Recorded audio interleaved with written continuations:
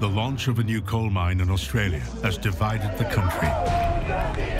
No more coal!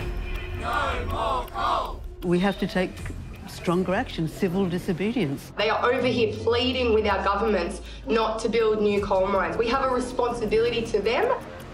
An energy giant seeks to generate electricity in India and create jobs across Australia. The opportunity is to feed the very, very best coal to those plants. We have an industry to be super proud of. Adani is a revolution for us in central Queensland because it's going to give job opportunities. But some fear the impact on Australia's natural resources. Our own government is destroying the Great Barrier Reef. We've lost about half of all the corals of the Great Barrier Reef. With communities bracing for impact in their neighbourhoods. Yeah, that's a water bomber. He's gone back to the airport to refuel because there's a fire still going over the back there. In 30 years, when we've got raging bushfires, our water's running out, we can't grow crops anymore. Can the Australian government fight the realities of climate change? We're getting more cyclones, we're getting monsoonal events, and climate change is a big issue.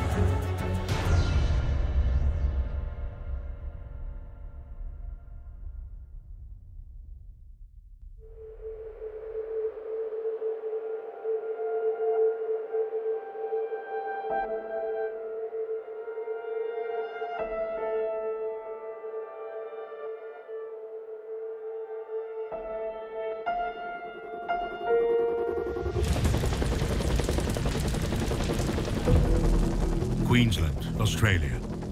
Suburbs in the southeastern tip of the country are engulfed in bushfires.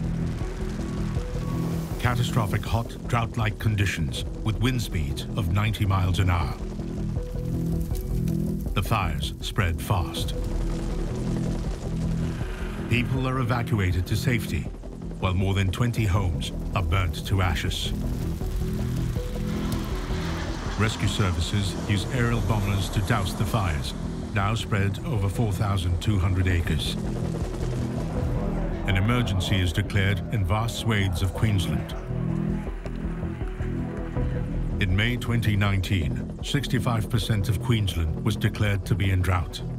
Water supplies for farms and homes are running dry.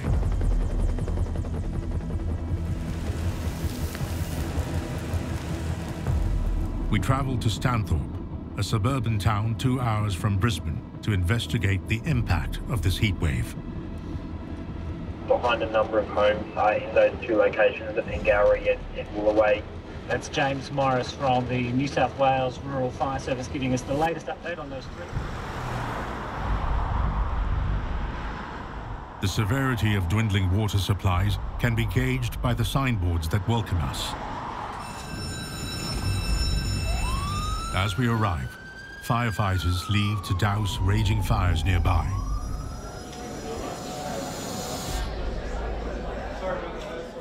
Stanthorpe's community meeting is called. Local police and the mayor have urgent announcements. Exclusion zones, and I can't stress enough, they are exclusion zones for safety reasons. We've got trees that have been burnt out in those dry root systems that could easily fall over on cars. There's power lines down. You can see the direction the wind was going, and did it with speed and with ferocious flames. The residents are holed up inside the centre, unsure if their homes have survived the blaze. While outside, water bombing continues. As fires briefly subside, 70-year-old Kerry Stratford is allowed back into her home. This was all I liked on Friday night. I watched all this burn. And that house that's up the top there is called the Eagle's Nest. And I'm surprised the Eagle Nest escaped because that was just burning. They had to call the fireys back there yesterday to put some stuff out. But it got up to there, it stopped there. So there must have been a heap of fireys here. See that brown thing behind those rocks? That's melted. There's a little car. That's a water tank. It's melted. The top of it's melted and there's water in it. That's how hot the fire was. Kerry's home miraculously survived. The fire stopped a few meters from where she lives. When you're faced with not having a home to come back with, and that's the thing, that's still getting to me, how lucky I am that my home survived. I've got my late husband's voice on that. That's the only thing I've got of hearing him talk. And that was when it snowed here on the 17th of August, 2015. That's when it snowed. They evacuated those people out of there. The hardest thing is when you get the knock on the door. You know it's coming from the police saying, get out. And I said, oh, yeah, I've got everything packed, everything ready. And he said, well, make sure you go. Stanthorpe's remaining water supply is being sacrificed for firefighting.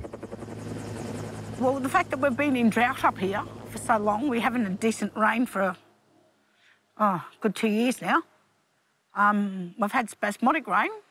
Our dam, if you go just have a look at Stone King Dam, that'll shock you, because that's really shocking out there. We're on severe water restrictions. We'll be out of water at the town here by December. And I don't know if they're using the water from our dam out there to fill the fire bombers for this. I don't know where they're getting the water from. The fires have shattered livelihoods, animal habitats, water supplies, and agriculture. According to the Climate Council of Australia, economic loss due to reduced agricultural productivity is projected to exceed $19 billion by 2030, $211 billion by 2050, and $4 trillion by 2100. Reusing water has now become the only way to survive the drought in many parts of the country. Still my bath water's in there, because I saved that.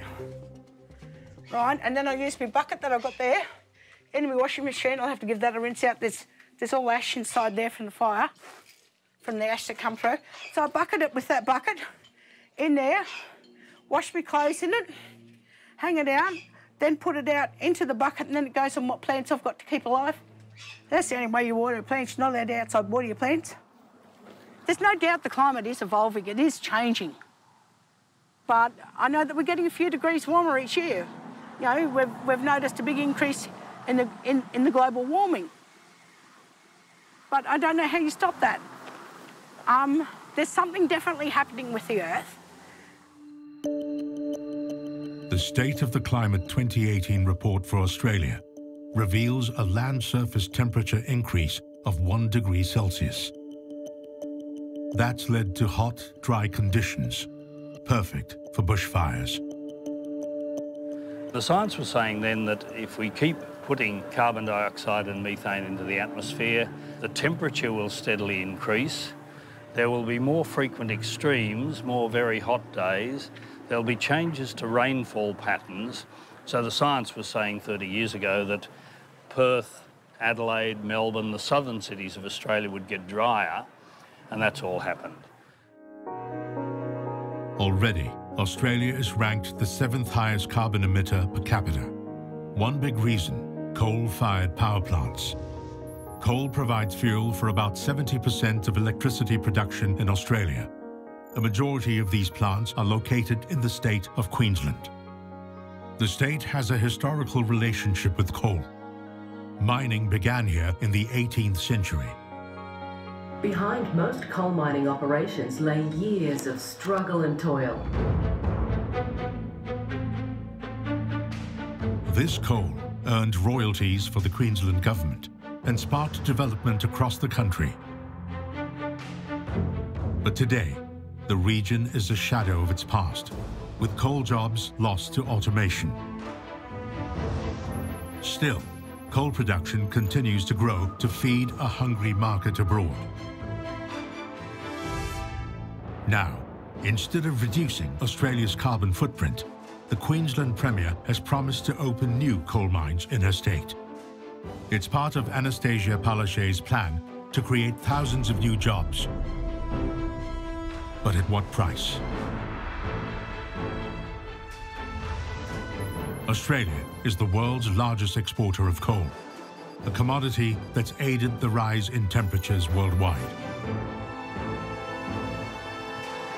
Coal-fired electricity generation accounted for 30% of global CO2 emissions, according to the International Energy Agency, resulting in record temperatures of 40 degrees Celsius in Australia, leaving the residents of Stanthorpe desperate for water.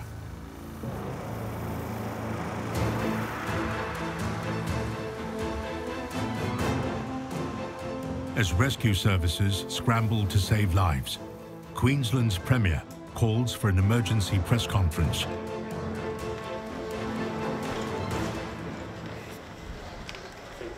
So we have a number of families at the moment that are actually going through some really traumatic times. So we are in the process of trying to reach those families. We understand that they're all safe, but they will be going through a lot of grief at the moment, and I know that our community will pull together and definitely make sure that they get back on their feet. We're filming a documentary from Singapore, from Channel News Asia. Just wanted to get a comment from you about the increasing number of coal mines resulting in rising temperatures. Do you feel that this is a direct impact of that? Well, we do know that climate change has a big impact. We knew that we're getting more cyclones, we're getting monsoonal events, and climate change is a big issue that everyone signs up to in terms of keeping with the Paris Treaty. But the latest addition to Queensland's coal industry has incensed thousands of anti-coal protesters across the country. No more coal! No more coal! After the break, we investigate the politics of coal in Australia. 2/3 of extreme weather events in the last 20 years were caused by human activities. The Paris Agreement signed in 2016 aimed to curb emissions to minimize temperature rise by 1.5 degrees. If current trends continue, the world is likely to pass the 1.5 degrees Celsius mark between 2030 and 2052, unless it finds a way to reach net zero emissions. Amid this alarming situation, the state of Queensland announced new coal mines to boost the economy and create jobs. That's when Indian billionaire Gautam Adani announced plans to build a mine at Carmichael, a rural outpost in the Australian outback. At the time, Carmichael was to excavate 60 million tonnes of coal a year. That figure has since been scaled down. In effect, what we're building now is a 10 million tonne per annum coal mine. We're just one of 125 operating coal mines in Australia. We'll be building 200 kilometres of greenfield rail construction to tie into the existing network. So combined, that will represent around $2 billion Australian investment to be able to get us into production, and we'll see that coming online in 2021. The mine would be located on the Galilee Basin, 160 kilometres northwest of Clermont. It will also feature a rail line connecting the mine to the Abbott Point terminal. The opening of the Carmichael mine is expected to attract more investments in the mining sector, which activists say would increase greenhouse emissions that trap heat and make the planet warmer. Roughly 30% of the world's greenhouse gas emissions came from electricity production from coal and gas in 2018. Australia's mining sector, once the backbone of the economy, is in a long, protracted slump. I think a lot more businesses are going to close, which a lot have already closed, haven't they, Doug? Like, they've had to close their doors because there's no people in the town. People have to move away because there is nothing here, you know. The younger generation's got no future. Yeah, that's right. The younger generation of Bowen They've got nothing. What do they turn to? Well, look around. I mean, the town's dead.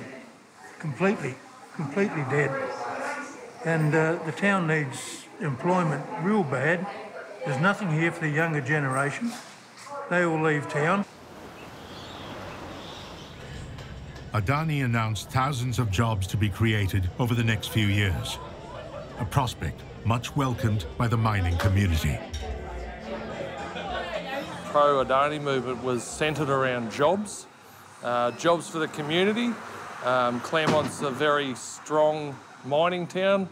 I think it was founded on copper mining back in the 1800s and obviously then gold. And the people of Claremont, following the investment and in town and the ability for those people to gain jobs, was very pro-Adani, I think. I believe that mining's important. I don't think that it's sustainable to think that we can go straight from coal-fired power to natural resources like wind or solar, but I think they should work hand in hand. A number of people locally work in the mining industry, so a lot of them are quite keen, I believe, to get more jobs going in that area. Unemployment here hovers above 9%, compared to around 6% in Queensland as a whole. That's why Bruce Hedditch is busy promoting the Adani mine. He started the Go Adani campaign. It's going to generate a lot of job opportunities for central Queensland. The Queensland government last year received $3.8 billion in coal royalties from coal mines throughout this state. $3.8 billion. Next year, the Queensland government will spend $3.9 billion on interest on loans.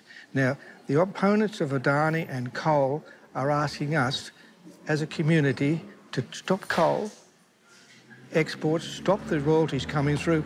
I would love someone to tell me where the $3.8 billion is going to come from. For a town devoid of jobs, it's a polarizing question of unemployment versus the environment.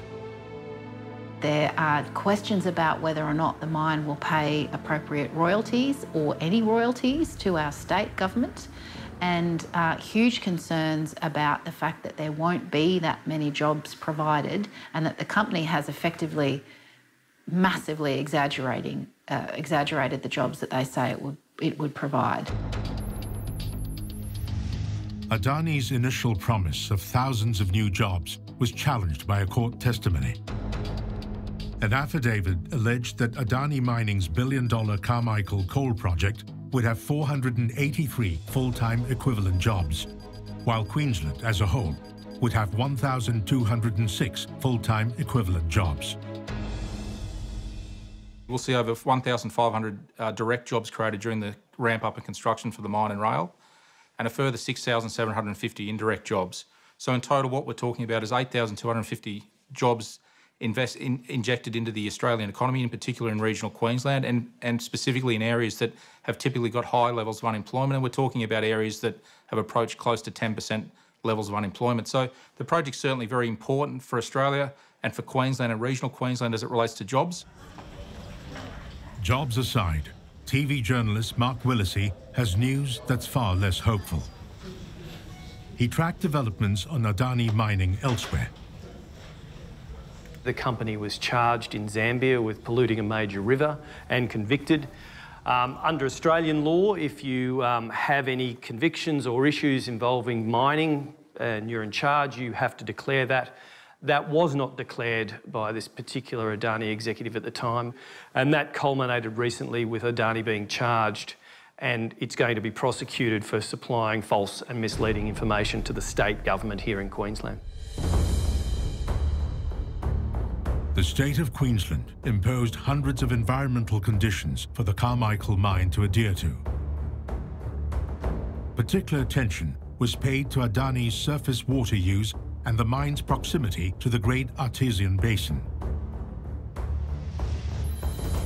The Great Artesian Basin is the biggest underwater resource in the world, stretching over 1.7 million square kilometers.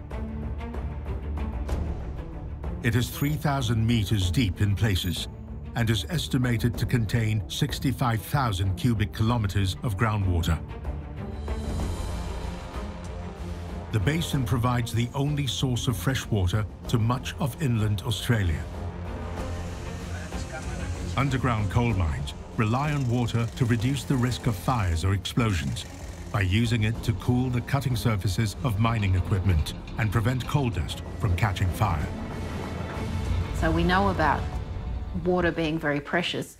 The Adani mine would suck up as much water as the rest of the users in the whole catchment, and they don't have to pay as much for it because our state laws are very lax and give a whole lot of freebies to mining companies for reasons that we can go into later, mostly because they make generous donations to both sides of politics. We will not be extracting water from the Great Artesian Basin.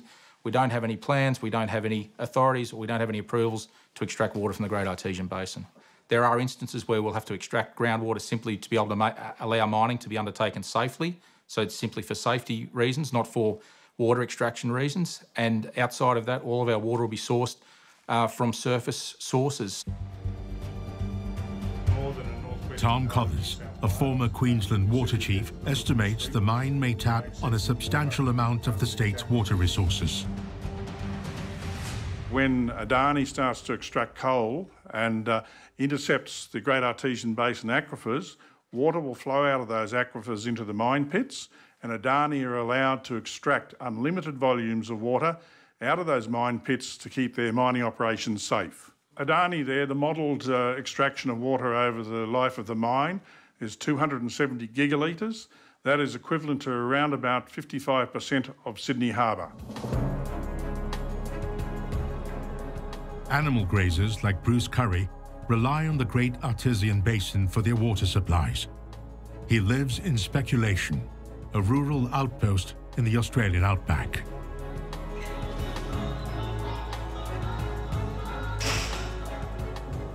People can't exist without water. If you want to know what I'm talking about, turn your water supply off for 2 days and try and survive, regardless of where you are. Because what's happening here, they're turning our water off for perpetuity. When they destroy it, it's gone forever. Along with wife Annette, the Currys have been running this farmland for generations. This is the coal seam they want to dig out. It's the D coal seam. This is where we draw our water from, which is the clematis sandstone, and that is part of the feed into the Great Artesian Basin. The only thing is, once they mine that coal seam out, they have a process called longwall mining. And what it does is, once the coal comes out, they just collapse all the strata above it. So what that'll do, it'll drain that clematis sandstone. So basically, it'll destroy our water supply and it'll destroy part of the feed into the Great Artesian Basin, and which will impact on the integrity of the Great Artesian Basin. Bruce's worries about destroyed water supplies inspired him to go on a fact-finding walkabout overseas. He wanted to see what the future of speculation might look like, way out in India. I went to India a few years ago to actually have a look at the Adani operation and to talk to, my main concern was to talk to communities and farmers over in that area and get a good understanding of the company that would be coming. When I was in India, we went to the Adani Special Economic Zone up there in the Gulf of Kutch, and I spoke to fishermen there, and they highlighted to me there the pressures and the impacts that they're suffering because the Tatars as well as the Adanis have built a power station there. They actually release their hot water out into the ocean, and which kills the juvenile fish eggs, and has a big impact on the fishing communities that are trying to survive on that source of income. They're also not doing anything about the fly ash that's coming out of their smoke, the stacks of the power station, and that fly ash is going across farmers' lands. Bruce is unsure if similar damage to the Great Artesian Basin is reversible. Once the mine starts and the dewatering starts, whether their findings are accurate or not, they cannot repair the damage. And the water is mined forever. It's lost for perpetuity. regardless of how big their mistake is, they cannot rectify it, they cannot correct it, and the impacts is there for perpetuity. As the climate gets hotter and drier, water is even more precious. Farmers like Bruce want their groundwater to be protected from any damage. It is a shame that more people aren't aware of what the Great Artesian Basin's all about. It's, you know, one of the biggest freshwater, underground freshwater sources in the world. And it's not polluted, it's not contaminated, it's environmental terrorism. But the money we've made and the life we've lived on spec, and to think that they can just, through the flick of a pen, take that away from us, it's not fair and it's not right. Like, when you went to India to have a look at those poor farmers over there, I don't begin to understand how that has affected their family. What will we do? After a prolonged legal battle, the Adani Carmichael mine has received the environmental clearances it needs. But the opposition to its construction continues. After the break, we go underwater to investigate the impact of rising greenhouse gases on the Great Barrier Reef. There's parts of the Great Barrier Reef where you can drive on a boat or swim for kilometres without seeing a living coral.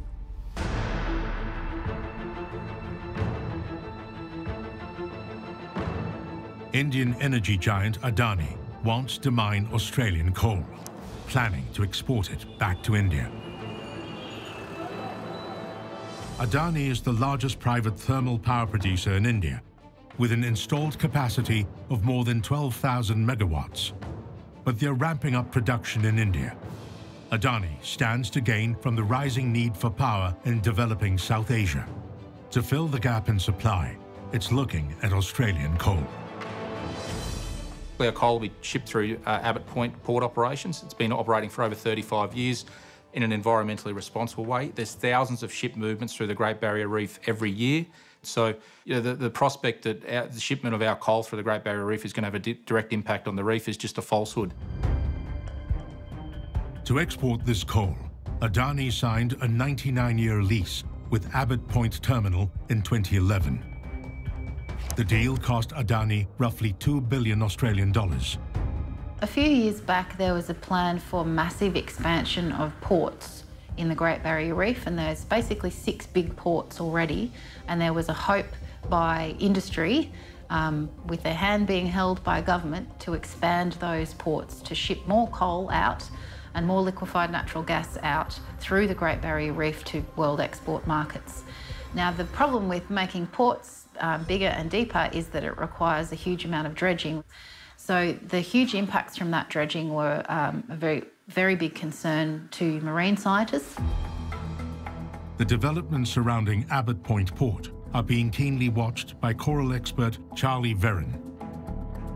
That's because of Abbott Point's close proximity to the Great Barrier Reef Marine Park. The Great Barrier Reef is the world's largest coral reef system, composed of over 2,900 individual reefs, large enough that it can be seen from outer space. This is the world's biggest single structure made by living organisms. Reefs occupy just 1% of the world's marine environment, but they provide a home to a quarter of all marine species, including unique fish, turtles, and algae. A large part of the reef is protected by the Great Barrier Reef Marine Park, which helps to limit the impact of human use, such as fishing and tourism. The reef has lost more than half its coral cover since 1985. High temperatures cause mass coral bleaching due to warm ocean waters. A coral reef is a very competitive environment. Everything competes with everything else all the time. So corals have got this symbiosis with the algae, and that produces food and oxygen. But if you raise the temperature just above the absolute temperature tolerance that the corals have, the algae produce too much oxygen, and that kills them.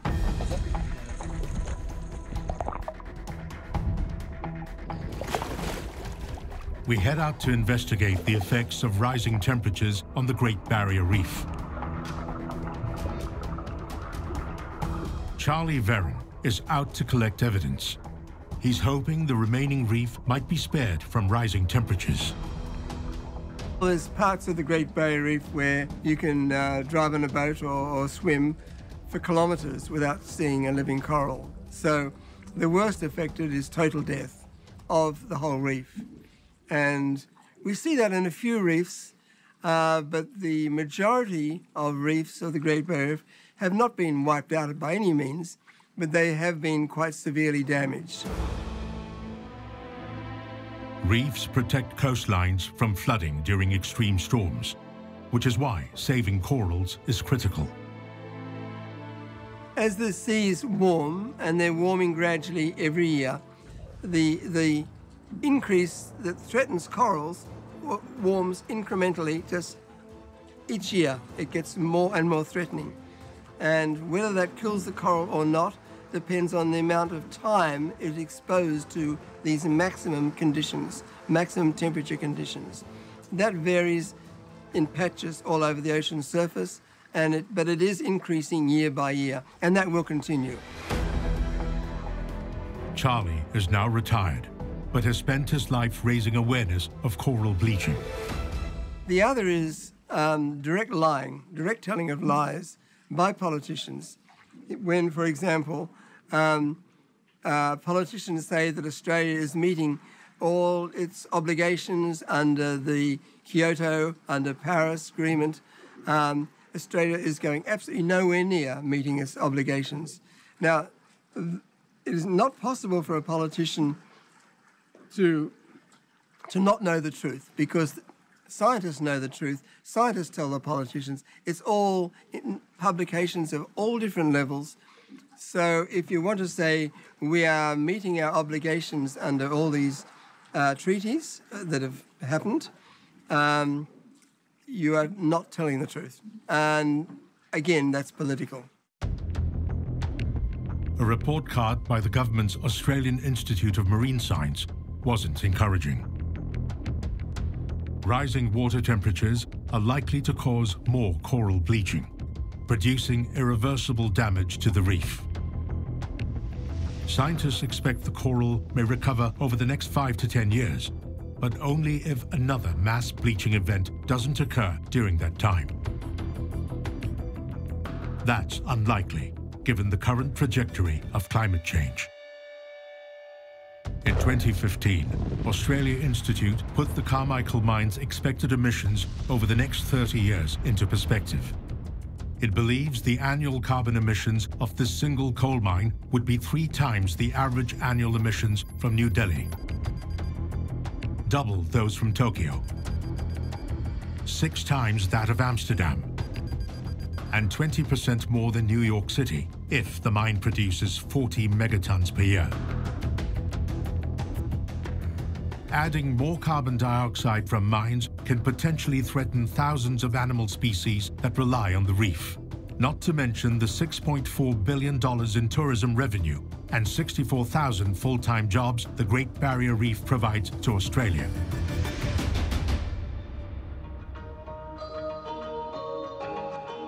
Tourism operator Lindsay Simpson is concerned about her livelihood. Her boat tours serve international tourists on a daily basis. If we add more mines to that, we are looking at a reef that's already under terrible threat. We're looking at 70,000 people earning their money from tourism who won't have anywhere to take anyone to look at. And I mean, I've laughingly heard people say there's something called disaster tourism. She decided to investigate Adani by traveling to India on her own and ended up writing a book.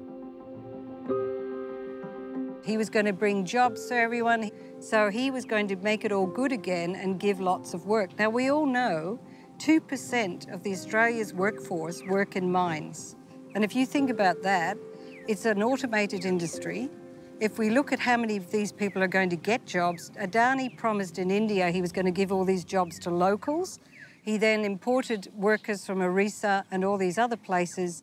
He did not give the locals jobs. He did for the first year, and there is evidence he's giving work now. That work is not going to be there. And if you look at, in terms of long-term work, 1,300 workers is what he was talking about versus 70,000 in tourism. And those workers are only going to be fly in, fly out. The coal mine has also sparked the native title movement. Every mining project in this country, it tends to be out in remote country, and a lot of that country is traditional Aboriginal country. And under Australian law, Aboriginal people from those areas can claim what they call native title, and that's a form of guardianship over these lands. Now, no one has taken guardianship over that land, but there is an Aboriginal group there that wants to do that, and they can legitimately apply to the courts to do that.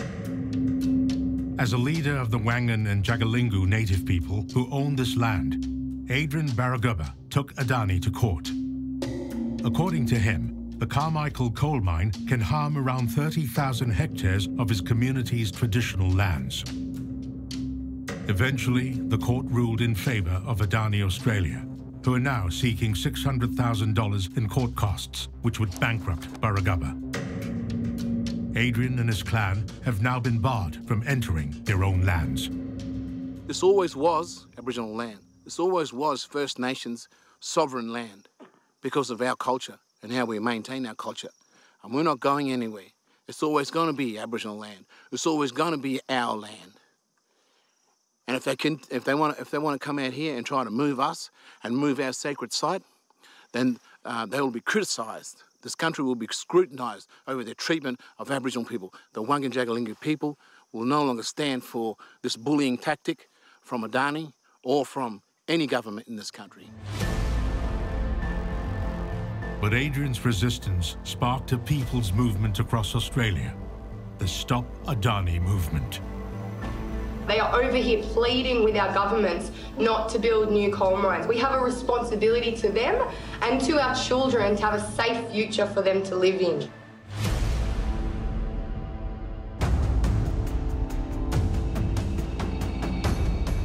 The opposition to Adani's Carmichael mine has sparked a grassroots environmental movement across Australia. A loose group of environmental activists, students, and common folk coming together to pressurize Adani to stop the mine.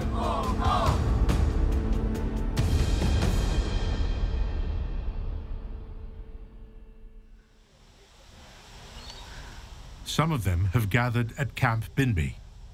It's called the Stop Adani movement. We've been given exclusive access to the camp after much deliberation and background checks.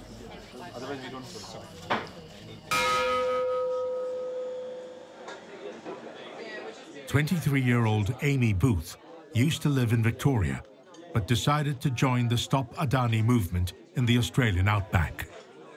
People are going to be displaced by the climate crisis. So I felt that me working in the city, doing business as usual, working 9 to 5, just isn't where I want to be right now. We have a moral obligation to act and to stop this mine and to stop other environmental problems going ahead. So I'm willing to put my life on hold for the moment to do what I can to stop projects like this from going ahead, because this isn't just about this particular area. Every project that is a fossil fuel project is adding to CO2 in the atmosphere, and that affects the entire globe. Protesters like Amy believe that if built, Adani's Carmichael mine will add billions of tons of carbon pollution to our atmosphere. In that context, it is criminally irresponsible to be proposing the opening of new coal mines or new coal-fired power stations. And the Adani case is a particularly important one because that would not just be a significant coal mine in itself, it would potentially open up the whole Galilee Basin as a new coal province. And there are 5 or 6 other possible coal mines in the pipeline that would be more likely to go ahead if Adani started, because the infrastructure for getting the coal to port, for managing water and energy and infrastructure would be there, and that would reduce the start-up costs of other coal mines. And that's why Adani has become a really symbolic issue in Australia. These anti-coal activists are now taking a more hands-on position by physically blocking coal trains, mines and machines, a strategy now commonly known as a lockdown.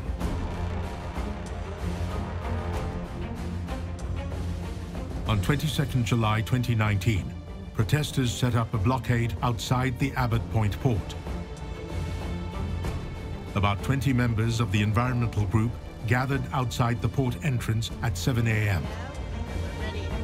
What are we here for? This footage was filmed by Amy as her co-protesters, 22-year-old Emily Starr and 20-year-old Matilda Hesselin, locked themselves to a concrete barrel.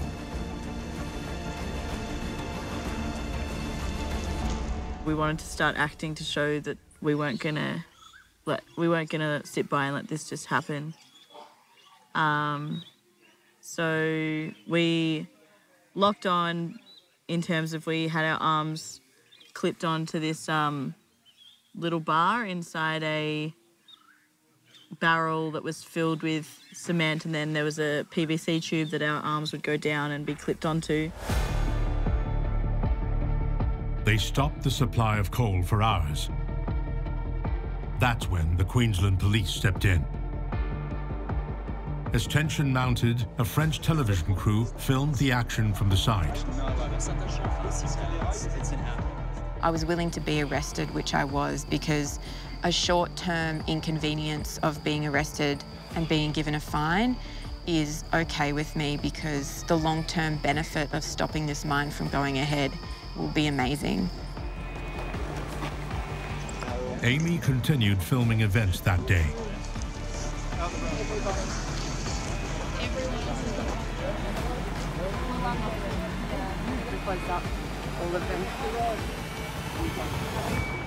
The journalists and activists are detained and charged with trespassing on the railway line. The French crew were later released after global condemnation grew, but they've since been barred from filming anywhere close to the mine. They were embarrassed. They think that that was a mistake, what the officers did up there, and I know from the police commissioner down, that was why the charges were dropped. So it was some overzealous policing by those police officers up there. Emily and Matilda are now facing a court hearing at Bowen, uncertain if they'll be allowed back into Camp Binbee. We're hoping that no curveballs will be thrown when we get in there, but it'll likely just be sort of, well, we're hoping it'll be a fine with no restitution order against us, but we're not sure what it will be really. Magistrates can do whatever they like. After an hour, they come out of the court.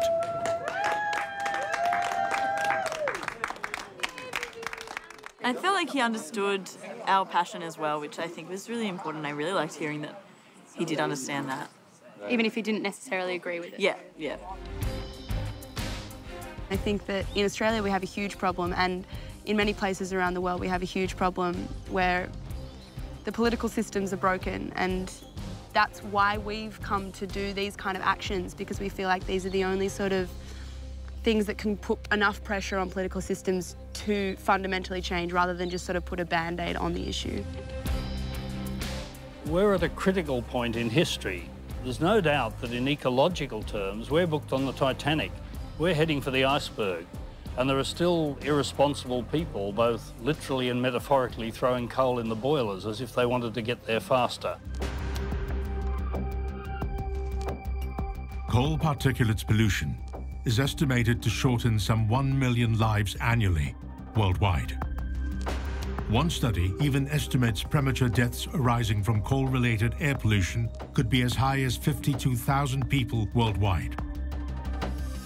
But with solar and wind power slowly creeping up, there's been positive change. Coal's use has been on the decline in Europe and the US amid cheaper alternatives. Adani Australia is promoting solar power as a means to bridge the gap between coal emissions and the global push towards renewable energy. Rugby Run, which has an initial capacity of 65 megawatts, is located near Moranbah. It's not a question of renewables or coal, it's renewables and coal. And so from our perspective, we've got over 2,385 megawatts under operation in relation to solar. And we've got another 2,340 megawatts currently under construction of solar capacity. So in short, we've got in excess of 4,700 megawatts of renewables capacity in our portfolio. That's a mixture of solar, principally solar, but we've also got hybrid in there as well, including wind. So we see that moving forward, in order to meet the developing world's energy demand requirements, it's going to continue to require underpinning baseload coal-fired power generation, in addition to renewables through the likes of solar, wind, hydro and so forth. Many believe the solution to Australia's coal dependence has to come from within the political sphere. The Australian Greens run on 4 core values: ecological sustainability, social justice, grassroots democracy, and peace and non-violence. We were just sitting in Parliament, and the best thing about that whole experience was that we could hear you more than we could hear them. Which is frankly what Parliament should be about. It should be about the people's voice being heard. The Greens have a plan to phase out coal and create a jobs boom in the renewable energy export industry.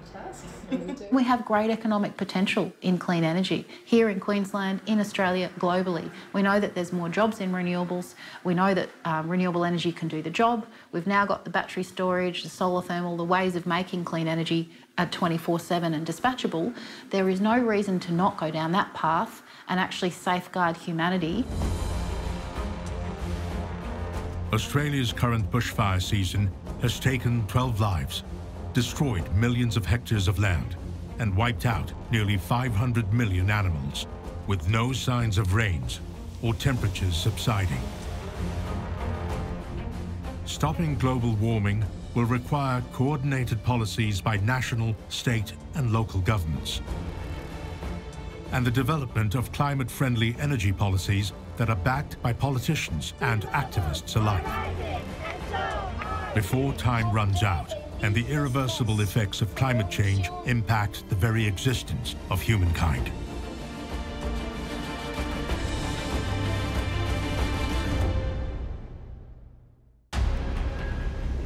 Brazil's Amazon rainforest is being devastated by fires.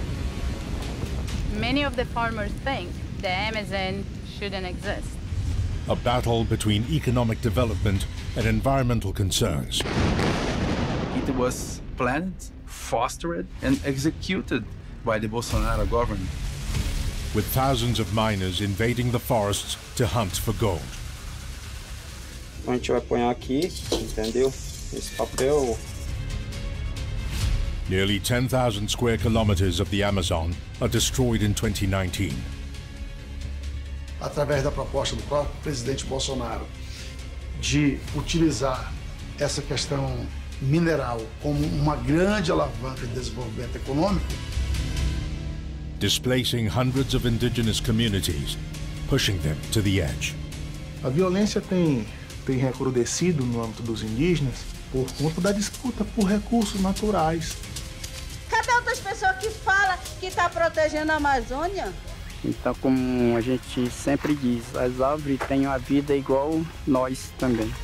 CNA investigates why the lungs of the world are being lost.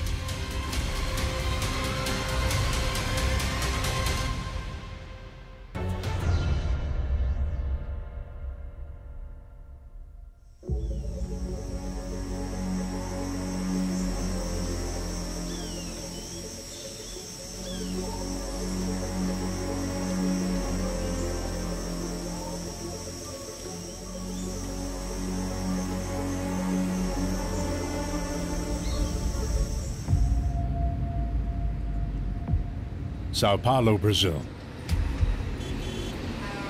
By 3 p.m., the city is smothered by black clouds of smoke. Scientists eventually discover the cause.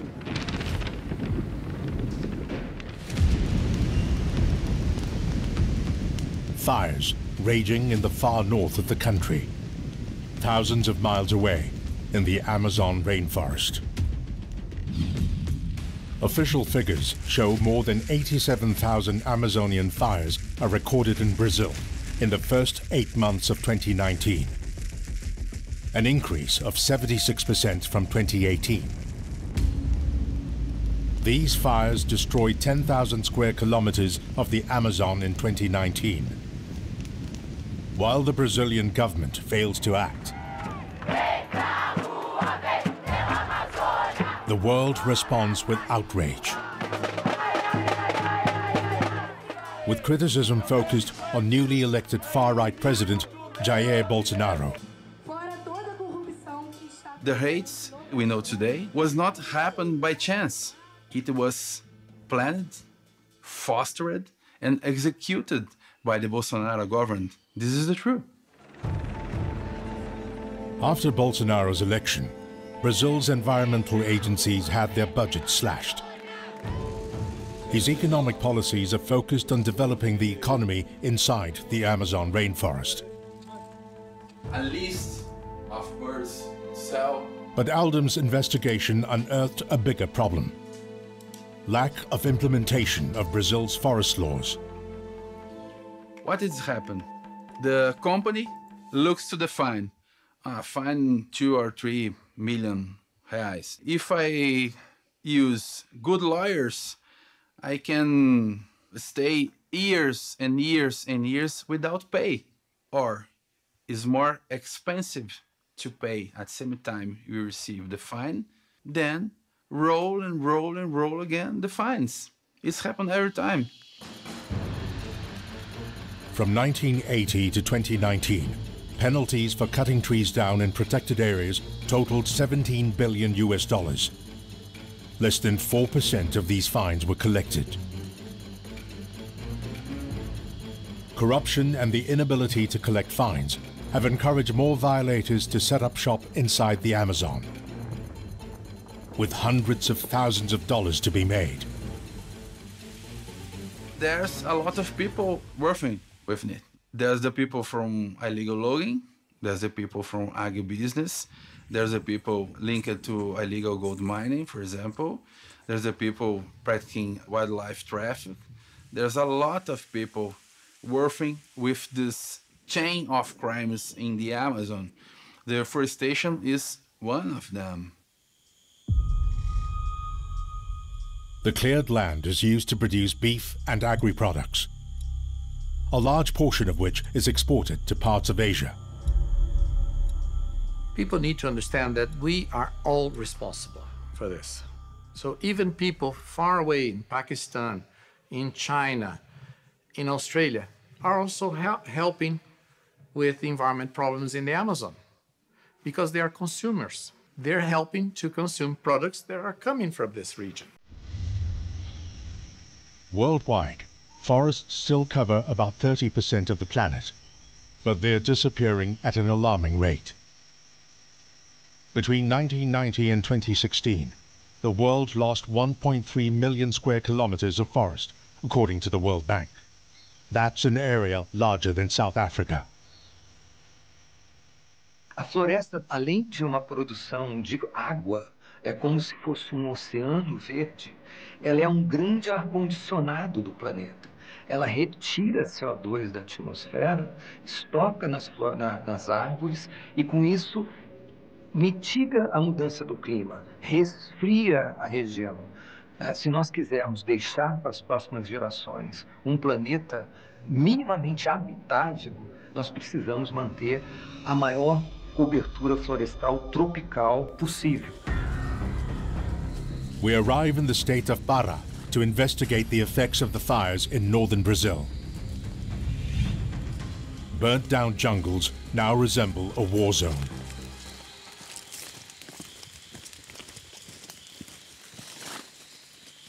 Erica Berenga is an environmental scientist who's lived in the Amazon for the last 10 years, studying the destructive force of the fires here. But what we do, we have a sort of tube that we put on the ground, a mesh tube, which is 30 centimeters, and on the ground. And the roots grow inside the tube. So every 3 months, we get the tube off the ground, put the soil in a sheet, and then we hand pick all the roots for 1 hour. And then we put the soil back in the tube, the mesh tube back in the soil, and then it's gonna stay for another 3 months. So we can see in those 3 months how many roots are produced, how many roots grow in there. And then we can estimate how much of the carbon is being allocated to the roots. Erica takes us for a walk inside a protected area to show us the impact of fires on the Amazon. So this is one of the main differences that you're going to see between a burned forest and an unburned forest. You can see that we're not seeing many trees, many big, thick trees that we associate with the Amazon. Just all very thin, fast-growing species. The Amazon rainforest has 410 billion trees in this region alone, with a total of 76 billion tons of carbon stored in them. If we were to deforest the whole of the Amazon basin that comprises 9 countries, all the emissions that would arise from deforestation would be equivalent of 100 years of the US fossil fuel emissions. That's how much carbon the Amazon stores. So it's a vital component to fight climate change. By keeping the forest standing, we are locking all this carbon in the forest and not putting back into the atmosphere. The study shows that take over 100 years to recover the carbon stocks that were present in this forest, and we still don't know how long it's going to take for the biodiversity to recover. Animals are being affected too. It's believed that there are about 3 million different species of plant and animal life in the Amazon. In the Amazon, it's estimated that there is 16,000 species of trees. Just in the Brazilian part of the Amazon, which is 60% of the whole Amazon, we estimate to be 11,000 species. Unfortunately, I think that within my lifetime, if there's no political will, if we don't take strong positions, the Amazon is going to be gone.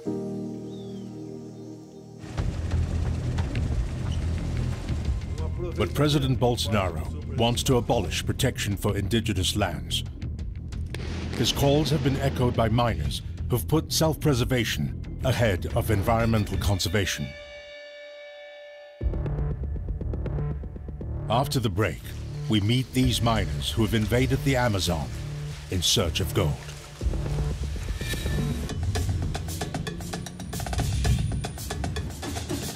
Brazil is one of the biggest gold producers in the world.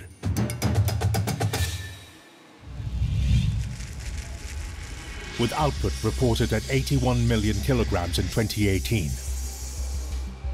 But there is a new gold rush in Brazil today. One fueled by soaring unemployment in regions inside the Amazon rainforest. They're invading public lands, log the trees, do some gold mining and damage in these areas, or do some fishing and hunting. As the planet loses the Amazon rainforest at a rapid pace, there are miners on the other end of the equation who are making increasing gains. Locally known as garimpeiros, their rising incomes develop cities like Peixoto de Azevedo. Located in Mato Grosso state, they are gold-producing hubs for Brazil's lucrative gold industry.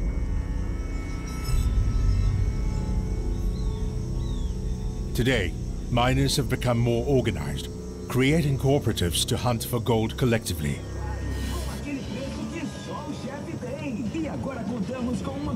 One such cooperative is Copajive, that was founded in 2008 by former Sao Paulo banker Gilson Camboy.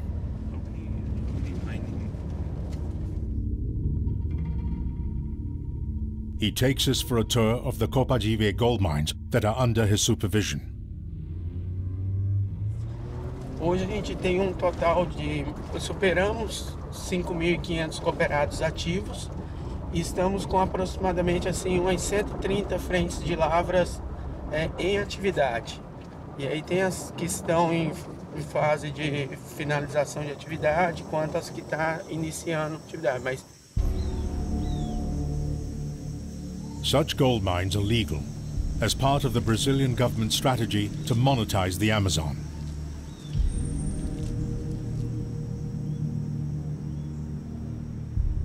But drone images reveal the damage to the environment.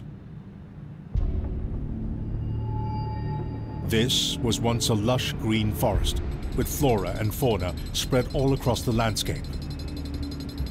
It's been replaced by energy-guzzling machines.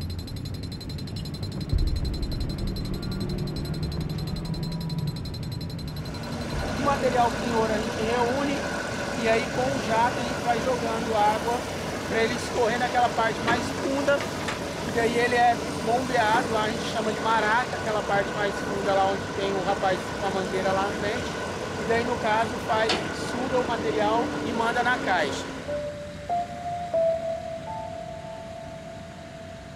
Copajive alone has deforested 3,000 square kilometers of Amazon rainforest since 2008.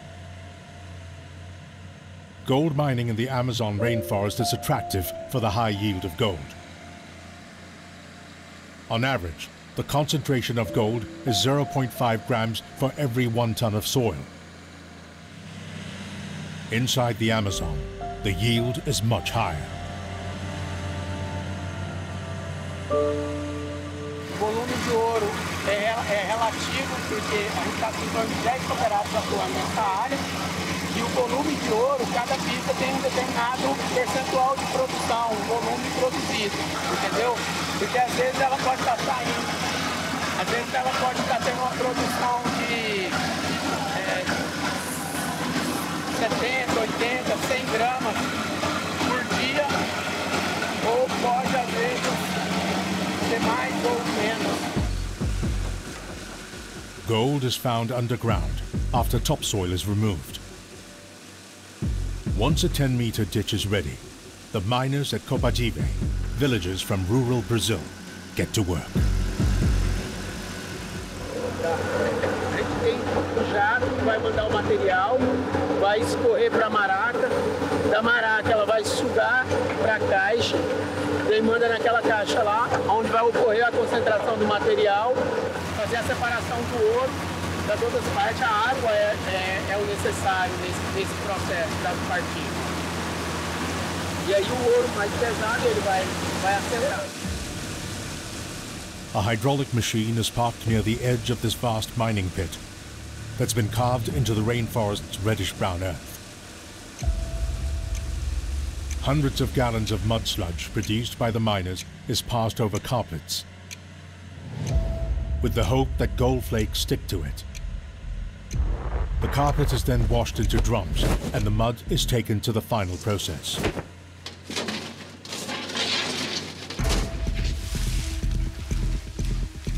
After extensive panning, mercury is used to extract gold from the mud through a process called amalgamation. Assim, a gente já tirou aqui em torno de 90% do mercúrio, a gente tirou aqui. Vai ficar aqui uns 10%, esses 10% a gente vai tirar quando fazer a fundição dele. Aí ele tá dessa cor aqui. Ele tá prata, ele tá da cor do mercúrio. Aí a gente vai tirar aqui. Olha como que ele fica. The crew at Copajive work without protective equipment or procedures to help them discard the mercury safely.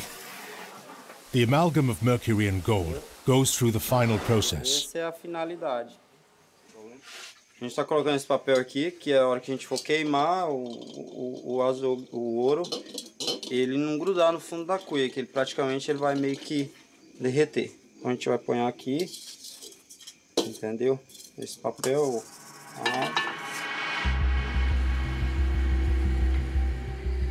The heat applied evaporates the mercury, and gold is left in the pan.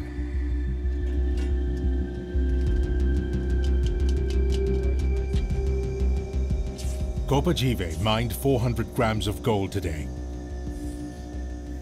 This is distributed equally amongst everyone at the mine.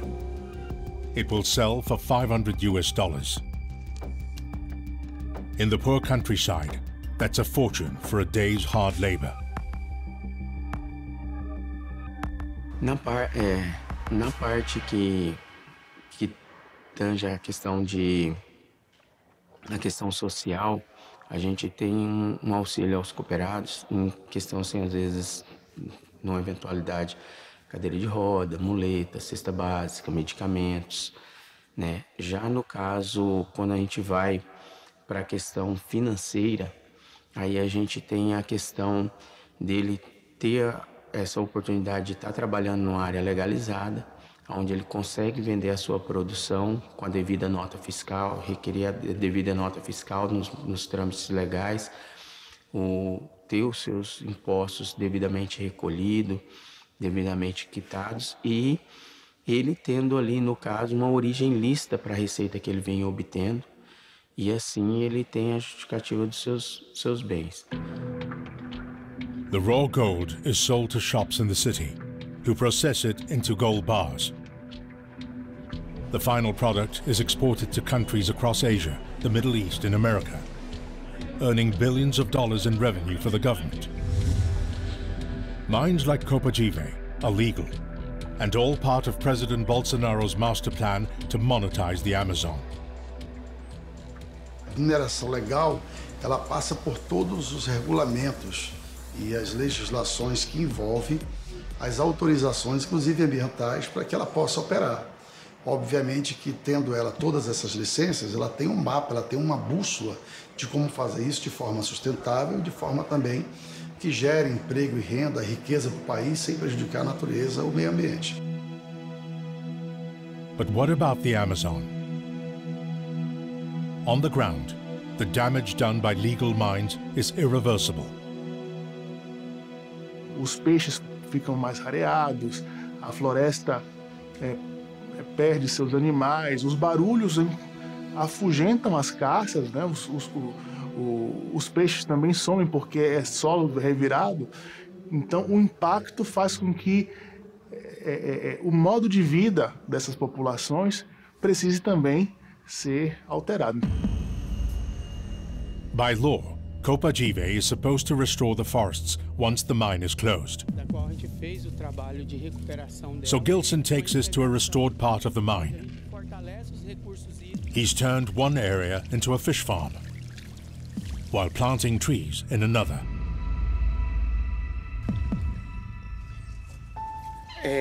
A diferença não é que a rapidez de restauração não é compatível com a rapidez da exploração. Acontece que a gente está mexendo com um ser vivo e ele tem a sua necessidade, a sua carência natural, vamos dizer assim. Então você abre uma área, faz o nivelamento, recompõe o material orgânico e faz o plantio dela, ela vai levar um tempo para poder voltar ao que era, porque o crescimento, a questão dela florir, dela gerar novas sementes, dessas sementes cair no solo, voltar de novo as novas, essas que nasceram posteriormente das que foram plantadas. Então, assim, o prazo dela, no caso, da natureza em si, porque daí, no caso, já é uma coisa que demanda da natureza, é que é um pouco mais lento o processo. As greed takes over concern for the environment, many miners are going for the big bucks by starting their own mines, deep inside protected territories, away from the authorities. After the break, we dig deep into illegal mining and meet the people whose lands have been invaded in the protected forests of Brazil.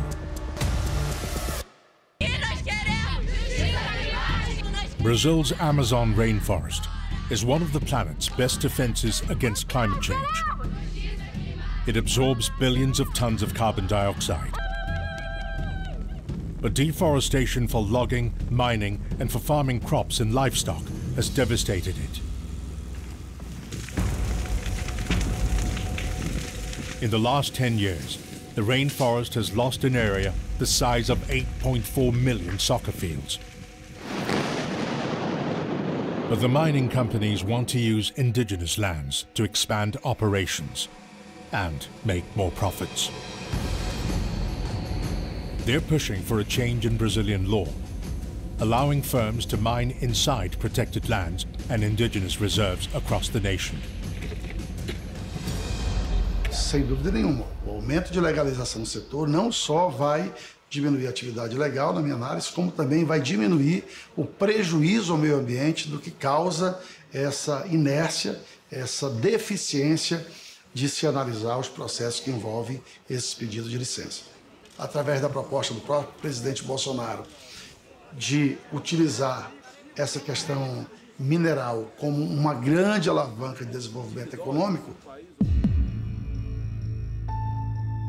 Despite having protected status, indigenous territories are already facing an invasion. In Pará state alone, Brazilian authorities estimate that 30 metric tons of illegal gold, worth about $1.1 billion has been excavated. That's 6 times more than the legal amount of gold traded in Brazil. A expectativa grande é de mais desmatamento, infelizmente. Se enxerga a Amazônia muito como se enxergava 20 anos atrás, onde a floresta precisa ser removida para poder dar lugar a atividades produtivas. This mining boom could lead to the extinction of indigenous communities that have weathered centuries of calamities in Brazil's rainforest. Roughly 900,000 indigenous people live in Brazil, less than 0.5% of the population.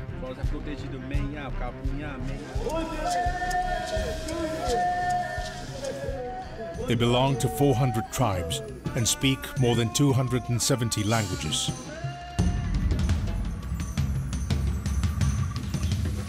One such tribe facing illegal mining in their protected areas are the Munduruku. We traveled 16 hours to the city of Bubure.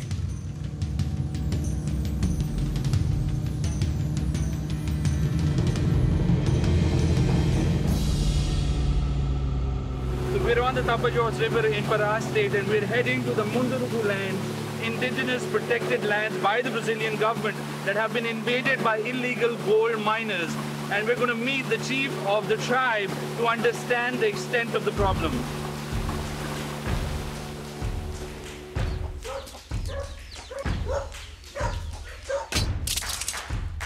Go! Juarez is the chief of the Munduruku tribe.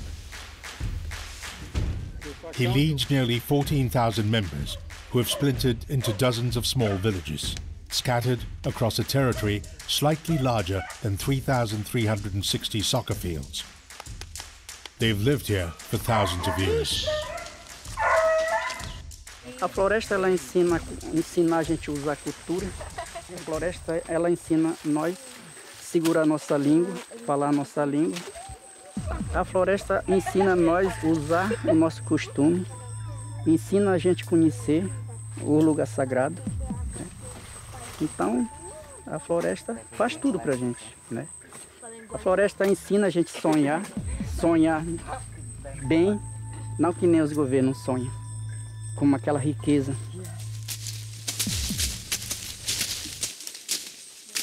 That's why Juarez has to create borders, or more commonly known as demarcations, to identify his tribe's indigenous lands. Motivated by the surging international price of gold, miners choose to prospect for gold in protected reserves to evade taxes. It's estimated that nearly 50,000 illegal miners are working inside Pará state alone.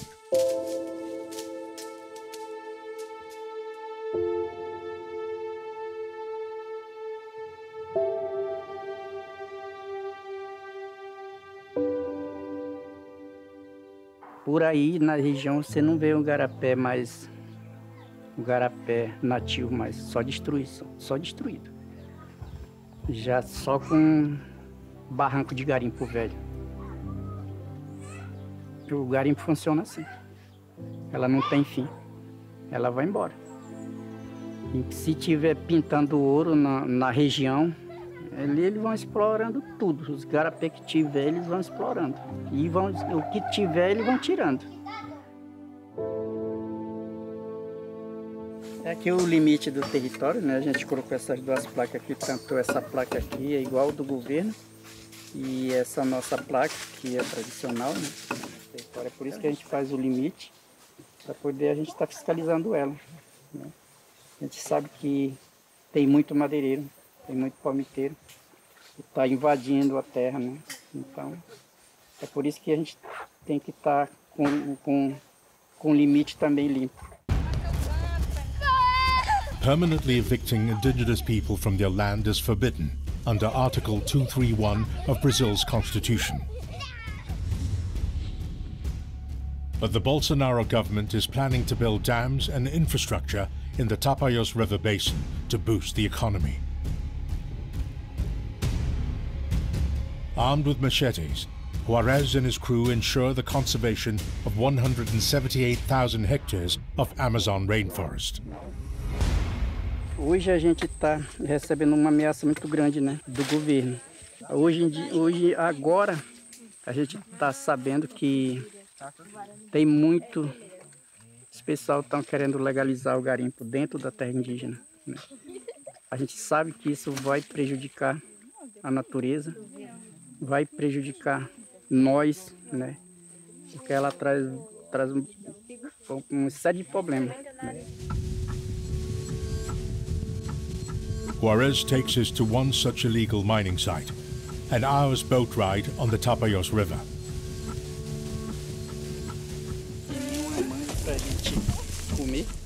As we arrive, we spot a mining transport truck. We tread carefully, as most miners are armed and do not like visitors. Miners in protected areas such as this excavate land deep inside the forests, away from the authorities, keeping clear of any inspections. E a gente tem que andar preparado, né? Para mostrar que a gente é uma liderança e está na frente de uma comunidade. E para isso a gente tem que estar andando preparado. Para todas as pessoas conhecer a gente que nós somos uma liderança.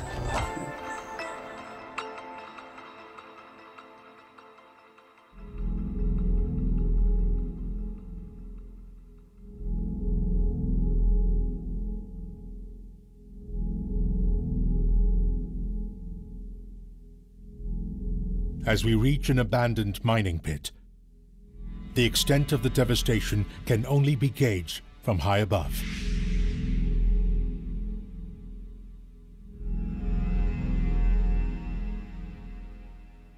Kilometers of protected Amazon rainforest are now mere ditches.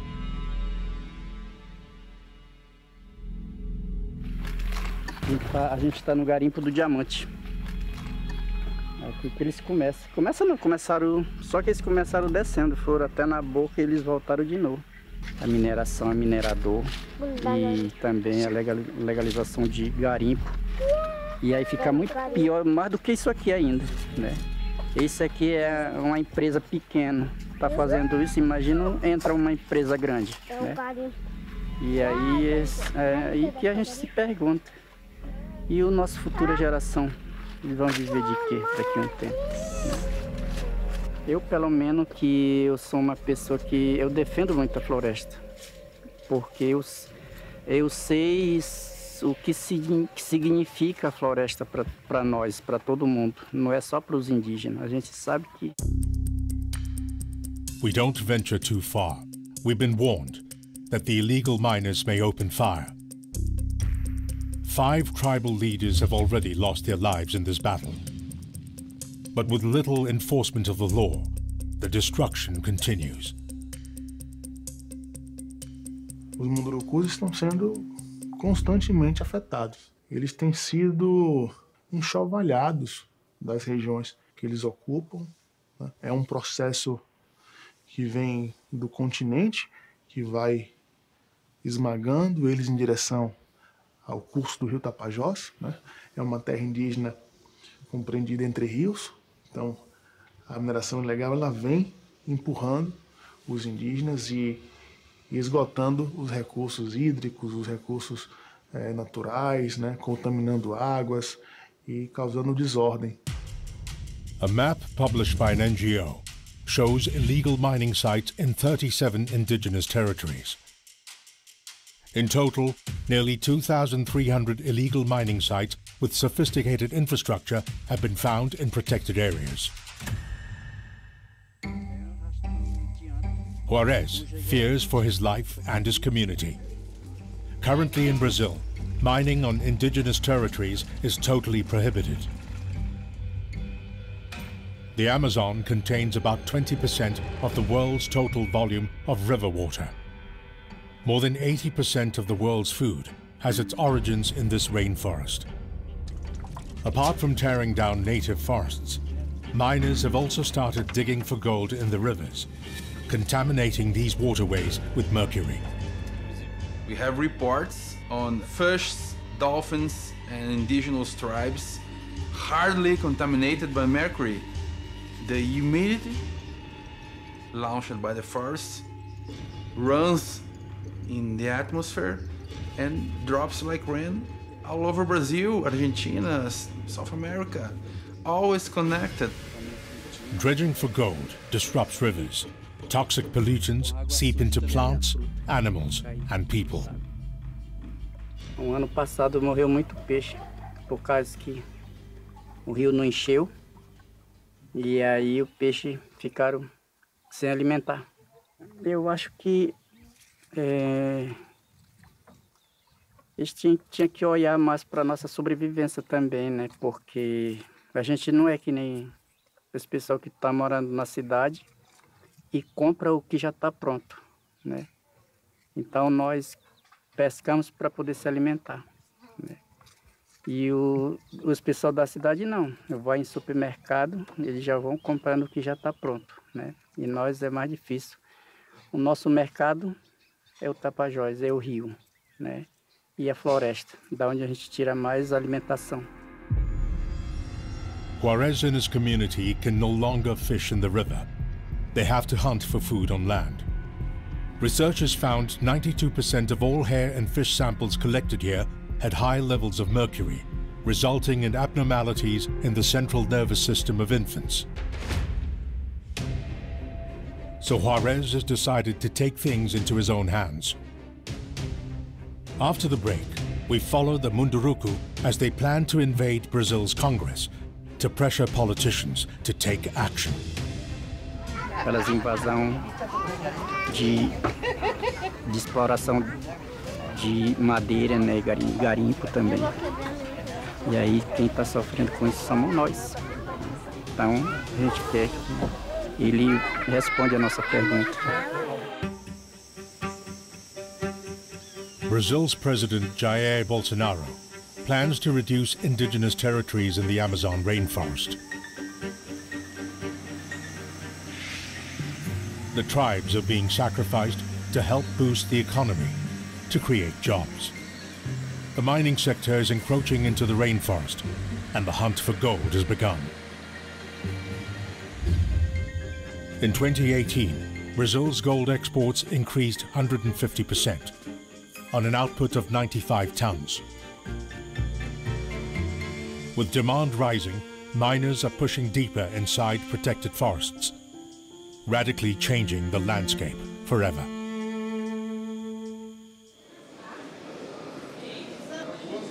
This is why indigenous tribes have decided to invade the federal capital, Brasilia. Alessandra Corab, a Munduruku indigenous activist, is leading the charge. Eles acham que nós temos que voltar para a mata e ficar do jeito que nós queremos. Nós não somos capazes de decidir o que queremos. Alessandra has arrived in Brasilia, the country's capital, to meet her Munduruku clan.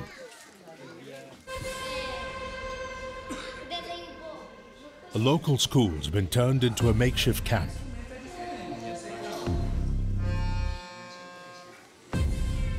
These 50 Munduruku tribals plan to visit Brazil's Congress to meet politicians and demand that their lands, protected under Brazil law, be left alone. Porque a gente vem da aldeia, a gente vem de Vadeira, lá para o Porto da Estrada, a gente pega o carro para Taituba, para a cidade de Taituba, de lá a gente pega um ônibus para vir para cá. É por isso que a gente vem aqui correndo o risco da nossa vida também. A gente está contando sentar com defensor público pelas invasões de exploração de madeira, né, e garimpo também. E aí quem está sofrendo com isso somos nós.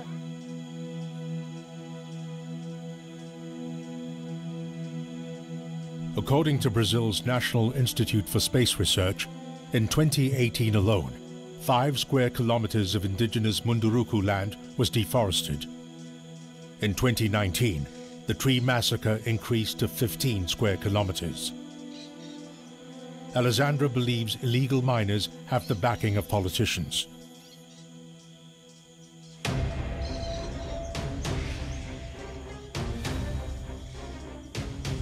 Como a gente está em guerra, né? Não vou pintar aqui dentro. E esse aqui é quando antigamente as mulheres, né, se pintavam, né? Quando tinha um ritual assim, quando os homens iam caçar, ou então ia para a guerra, né?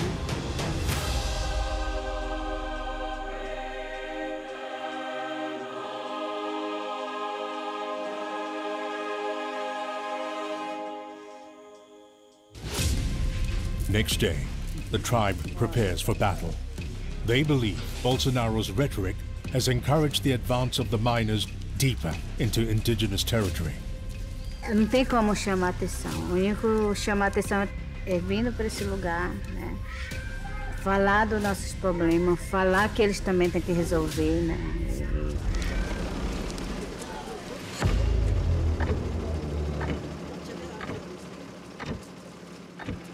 The Munduruku are on their way to Congress to block a bill that will allow mining companies to operate inside indigenous lands legally. It's a key campaign promise of President Bolsonaro. If approved, indigenous tribes and their way of life may be gone forever.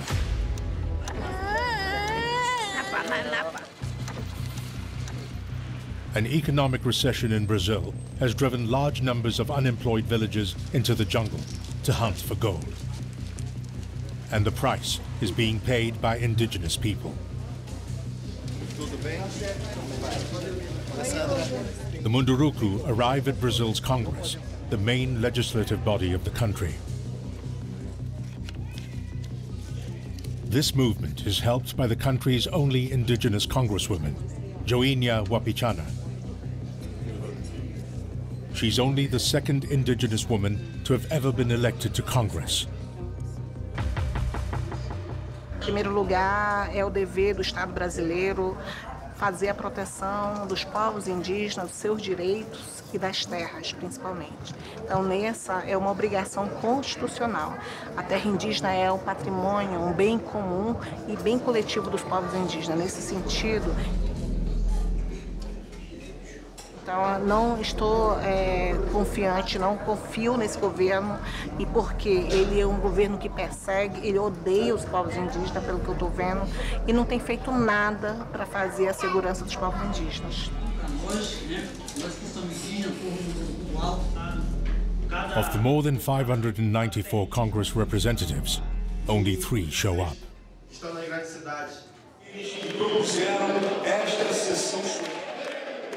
The others celebrate a football team's participation in a local league.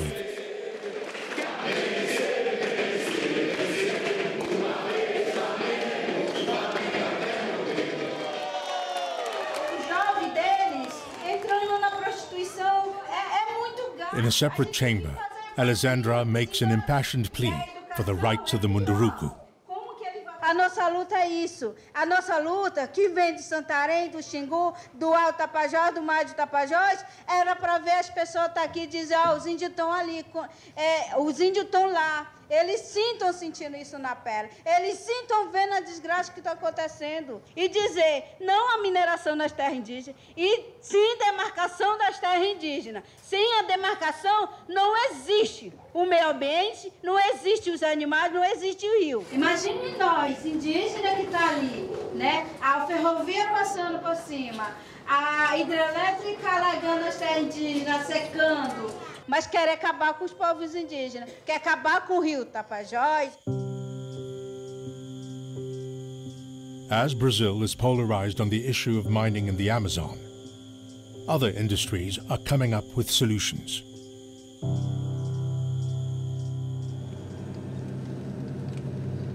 Loren started Paxa, a cattle ranching firm, in June 2015. He helps Brazilian farmers with sustainable cattle farming.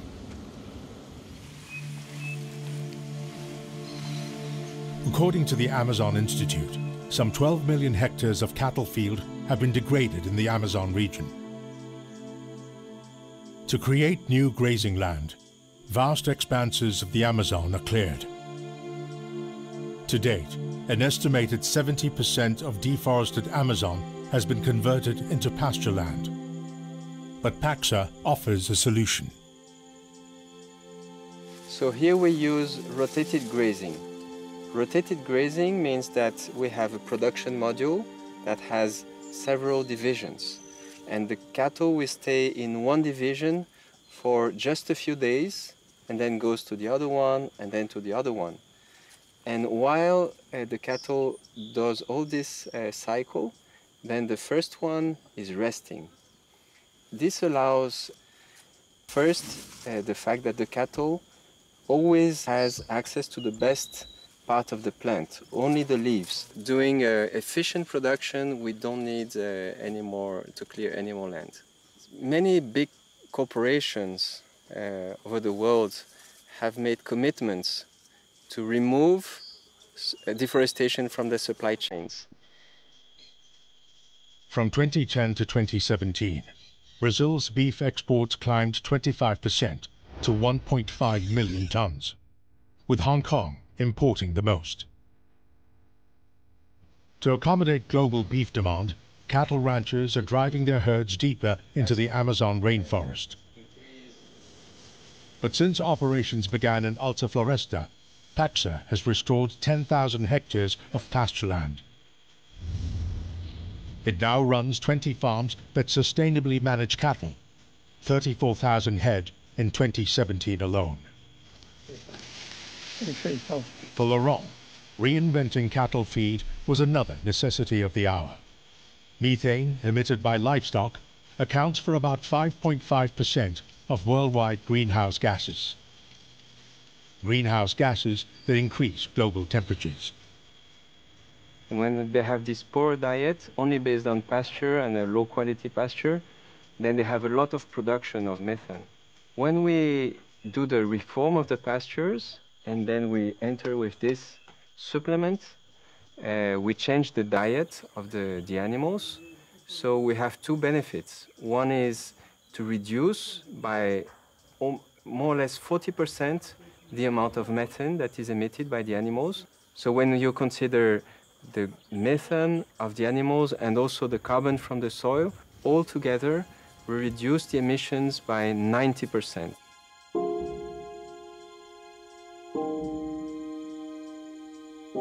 Today, the deforestation in the Amazon claims an area the size of 2 football fields a minute. If consumption patterns don't change, 50% of the Amazon may vanish by 2030, destroying one of the world's largest carbon sinks. Protecting existing rainforests and aggressively planting new ones may be the only way forward, and perhaps one of the last few ways to help save this planet and all who call it home.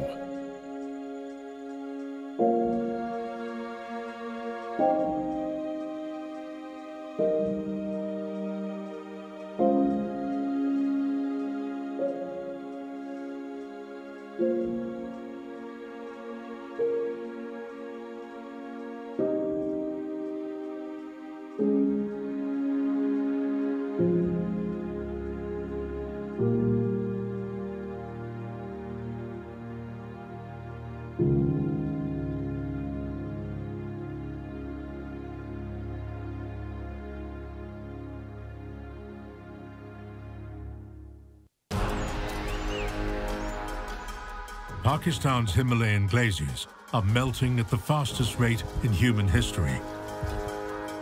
Nearly 36% of its ice sheet will be gone by 2100. तो ये आपको जहां हम खड़े हैं ये तो नजर नहीं आएगी मुझे लगता है। वो पानी जितना जमाशुदा पानी है वो एक साथ निकलता है। In a battle for water in Kashmir, a nuclear flashpoint between India and Pakistan. ये बड़ा एक रेयर कमोडिटी होगी, बढ़ती आबादी, और इसी पर जो है ना मुल्क कल जंगें लड़ेंगे और एक दूसरे को बर्बाद करेंगे। Impacting the water needs of more than 2 billion people in South Asia.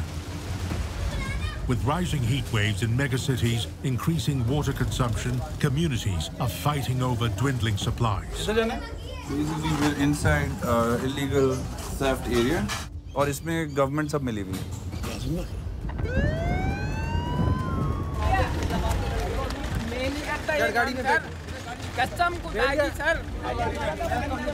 एक डिजास्टर मैं देख रहा हूँ। I don't think many Pakistanis know how bad it is. Could an ambitious tree planting drive save the melting glaciers? So we want to restore 10 lakh hectares in Pakistan.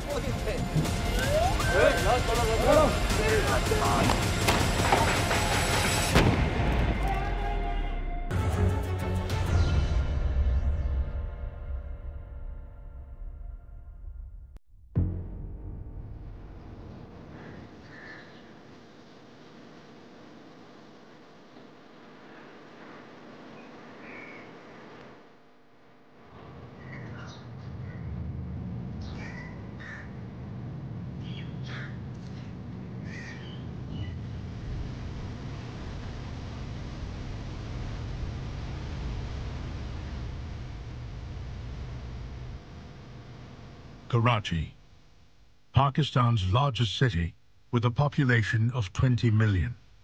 The economic nerve center of the country is brought to a standstill.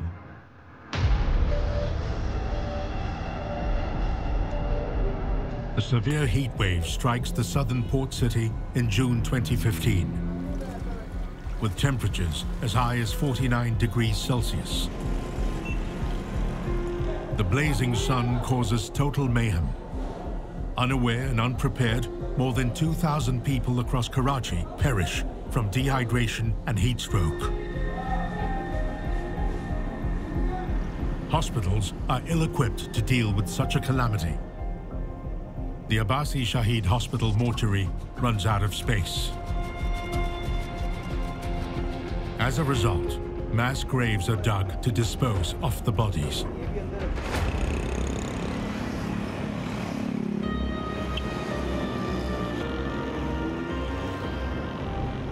Memories of 2015 have come back to haunt Karachi today. In 2019, the heat wave has returned with average daytime temperatures hitting 49 degrees. The Sindh government declares a citywide emergency. We head out to the Abbasi Shahid Hospital's heat stroke unit.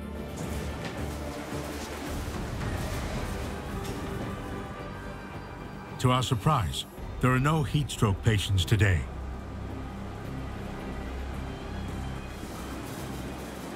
तो वो all of sudden आया था, लोगों को mentally तौर पे prepare नहीं थे। सबसे अहम तो ये बात थी, जिसकी वजह से नंबर ऑफ पेशेंट्स बहुत ज़्यादा रिपोर्ट हुए थे और आए भी थे और उसमें एक्सपायरीज भी हुई थी। अब के क्योंकि लास्ट 2015 के बाद 16 है 17 है, इनमें भी जो है टाइम टू टाइम ये चीज़ें हीट वेव्स आई, मगर उसमें क्योंकि अवेयरनेस इतनी हो गई थी जिसमें लोगों ने इससे बचाव के तहत जो है इस हीट स्ट्रोक के पेशेंट का फ्लो रिपोर्ट कम हुआ होगा लामाला आए होंगे, मगर वो नंबर ऑफ पेशेंट नहीं थे जिस तरह से उस वक्त आए थे।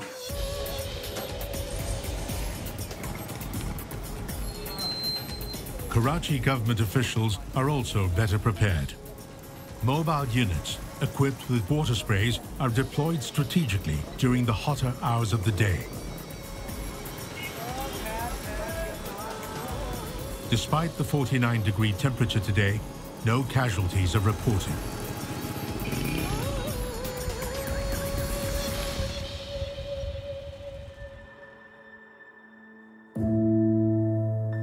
This is the new normal in Karachi.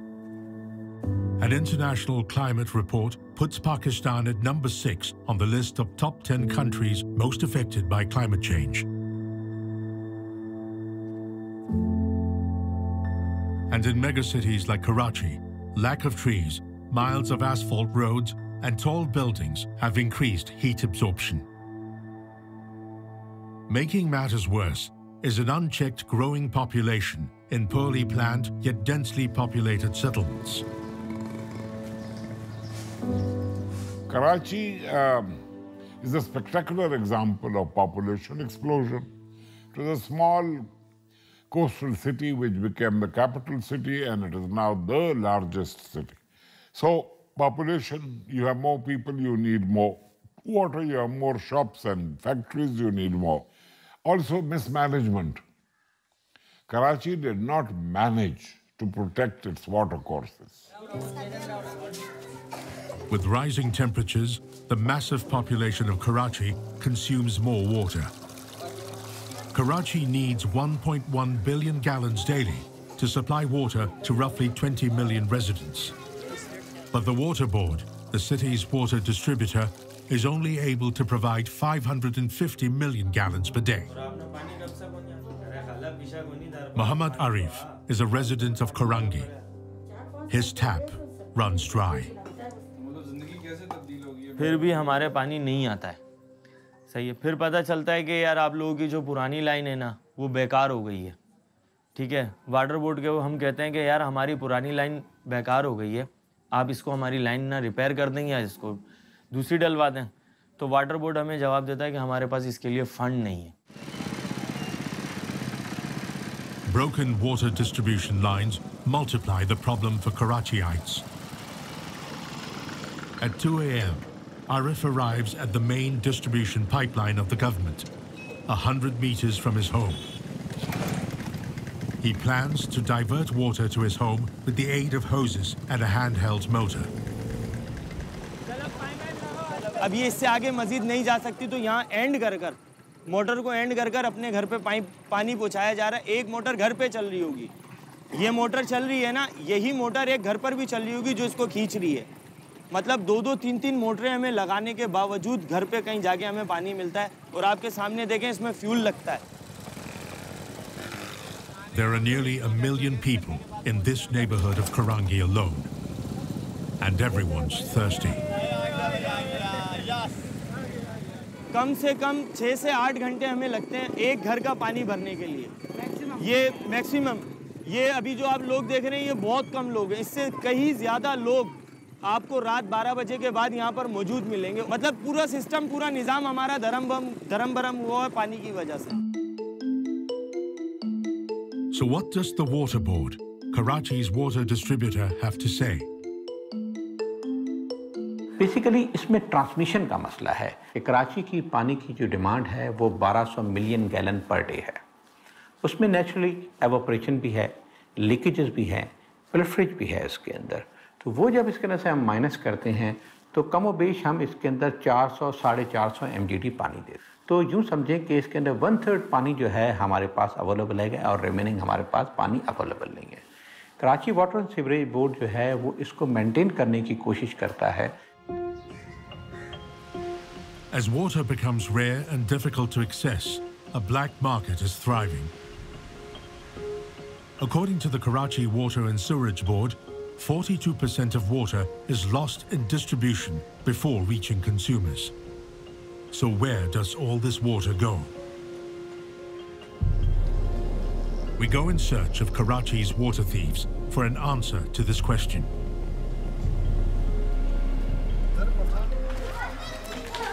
After much deliberation, we finally convince a water thief to take us to his theft point. We film the process secretly. तो हमारे टाइम लिमिटेड है, तो हम चाह रहे हैं कि ना एक बस इंटरव्यू हो जाए, एक इंटरव्यू हो जाए जहाँ पे पानी जो है वो डिस्ट्रीब्यूट हो रहा है। ठीक है, चलें, आ जाए। Going and we're gonna film this. छोड़ के इनको, तू आ जा, शायद तू वही खड़ा रही हो।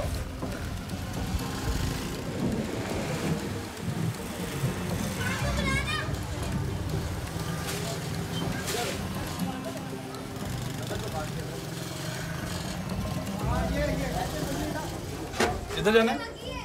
We're inside illegal theft area. This is how water is stolen in Karachi. The water thief takes us to a congested slum. In the meantime, the mastermind arrives to explain how it works.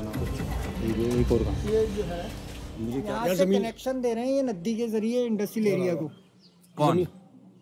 कौन connection दे रहा है? हाँ। ये जमीन bore किया, ये bore हुआ है। अच्छा, ये बोर हुआ है, ये पानी बोरिंग का है? बोरिंग का पानी है। ठीक है। ये बोरिंग का पानी जब मोटरों से निकाला, जमीन के थ्रू लाइन जा रही नदी में के पास इनके टैंक बने हुए, पानी के होलसेलर जो बैठे हुए। ठीक है। वो वहाँ से फिर इंडस्ट्री को दे रहे पानी। ठीक है। तो ये तो नॉर्मल है ना फिर? ये तो नॉर्मल कर रहे हैं, लेकिन इसकी आड़ में ये इलाके के पानी को भी चोरी कर रहे हैं। तो जो पानी नहीं, मैं वही कह रहा हूँ ना कि जो पानी हुकूमत यहाँ भेज रही है वो यहाँ से फिर वहाँ जा रहा है। वो भी हो रहा है, बोर हो रहा है ना, बोर भी हो रहा है। बोर के साथ साथ गवर्नमेंट की लाइनों को जो इलाके में पानी आ रहा है उसको भी चोरी करके उसी पानी से मिक्स करके आगे दे रहे हैं। तो फिर ये जो इलाका इधर है, इधर पानी है, इधर पानी है, इतना नहीं है जितना होना चाहिए। ठीक है, होना चाहिए था, क्योंकि ये पानी उधर निकल गया। अच्छा, सिर्फ इतनी सी कहानी है, टोटल ये कहानी है। पानी उधर, ठीक है, समझ गया। 30% इलाके को आ रहा है। कितने परसेंट? 30%, 25% इलाके पे आ रहा है और 70% वहाँ जा रहा है। और उससे फिर वाटर बोर्ड का मिले सब मिले हुए। और वो जो पानी जब बिकता है तो इंडस्ट्री को तो आप पैसे बन जाते हैं। सही, सिंपल है ये। तो कोई पानी माफिया होगी वो बैठी है। हाँ, वो बना रही है। और इसका कोई रेंट मिल जाता है या इसका क्या मिल जाता है? रेंट मिलता है। इसका कितना एक रेंट मिल जाता है? 10,000 रुपये, 10-15,000 पर मंथ है या पर मंथ? ठीक है। और इसमें गवर्नमेंट सब मिली हुई है? एक काम हो रहा है, कैसे हो रहा है, खाना माना सबको देते होंगे वो लोग कैसे, जो पानी वाले जो ले रहे सबसे। तो अच्छा, ये कहाँ तक कट जाता है? वाटर बोर्ड को जाता है, पुलिस को जाता है, किसको जाता है? सारे डिपार्टमेंट्स को जाता है। अच्छा, और अगर चेयरमैन वगैरह सब। He takes us to where he steals the water from. Water that he then sells at exorbitant rates, while government officials get their cut. कौन सा पाइप कौन सा है? जब भी डिमांड सप्लाई के अंदर फ़र्क आता है तो ऐसी चीज़ें होती हैं, चाहे वो गंदम में हो, शुगर में हो, राइस में हो, किसी भी चीज़ में या कम्युनिटी में। तो होता ये है कि आज कराची में पानी पूरा हो जाएगा, ये सब चीज़ें ख़त्म हो जाएंगी। और मैं इस बात से कतई नज़र बिल्कुल इसको मैं डिनाई नहीं करूँगा कि काली भेड़े और ये जो करप्ट लोग होते हैं ये हर डिपार्टमेंट में होते हैं। Theft, corruption and disrepair hamper water access for millions in Pakistan's largest city. It costs millions of dollars in losses to the national exchequer. This stolen water is diverted from the poor to the rich, who can pay more. A short-term solution the city developed for its water needs were water tankers that now control much of Karachi's water distribution. More than 10,000 tankers operate in the city under government control, making an estimated 50,000 delivery trips to consumers across Karachi each day. But with few checks and balances, excessive bribes kick in when heat waves hit Karachi, allowing tanker drivers to jack up rates as they will. Delivery of a 1,000-gallon water tanker now costs between $12 and $18 per trip. This is a steep price, especially for larger, poorer families, who spend a third of their income on stolen water. A global study projects that nearly 5 billion people will live in water-stressed regions by 2050, while the United Nations estimates that water shortages can displace hundreds of millions of people as early as 2030. Water is a massive political issue in Karachi, and corruption is in the middle of it all, with one political party depriving the water needs of another party's constituency. It is a bitter reality. एक disaster मैं देख रहा हूँ कराची में, पानी का शदीद बहरान और इस बहरान की वजह से होने वाले फसादात को देख रहा हूँ मैं। कराची के लोगों को, जिसमें तमाम एथनिक बैकग्राउंड वाले हैं लोग, तमाम पॉलिटिकल एफिलिएशन वाले लोग हैं, लेकिन इट्स ए इकनॉमिक हब। मैं आने वाले दिनों में बड़ा भयानक चीज़ें देख रहा हूँ, क्योंकि जब आप रिसोर्सेज की अनइक्वल डिस्ट्रीब्यूशन करेंगे, किसी को मिल रहा है तो बहुत मिल रहा है पानी, किसी को नहीं मिल रहा तो वो बूंद बूंद को तरस रहा है, तो इस बुनियाद के ऊपर एक फसाद बर्पा होते हुए देख रहा हूँ, and it is really alarming. While solving Karachi's water crisis seems like a distant pipe dream, the residents of Karachi are left with no option but to buy stolen water. After the break, we embed with the Karachi Water Task Force in their efforts to stop water theft.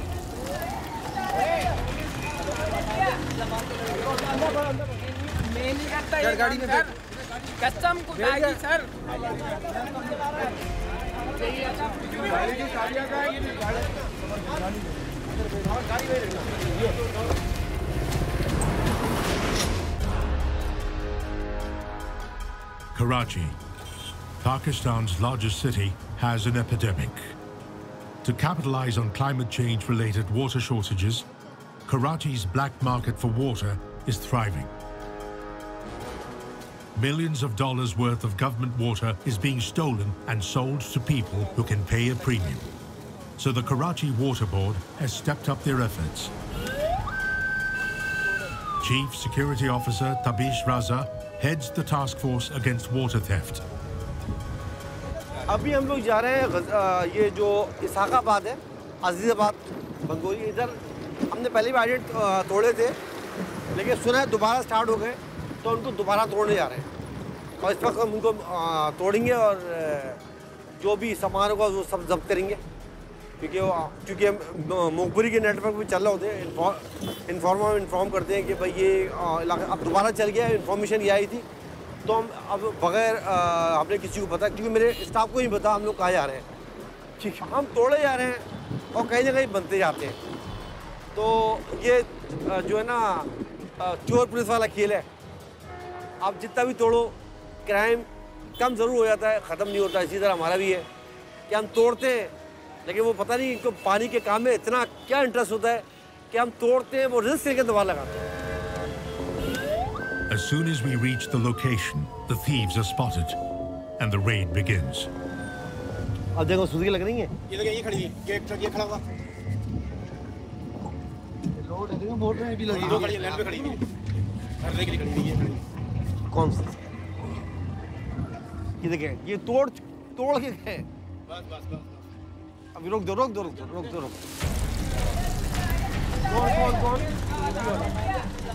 तो अंदर बैठ जाओ।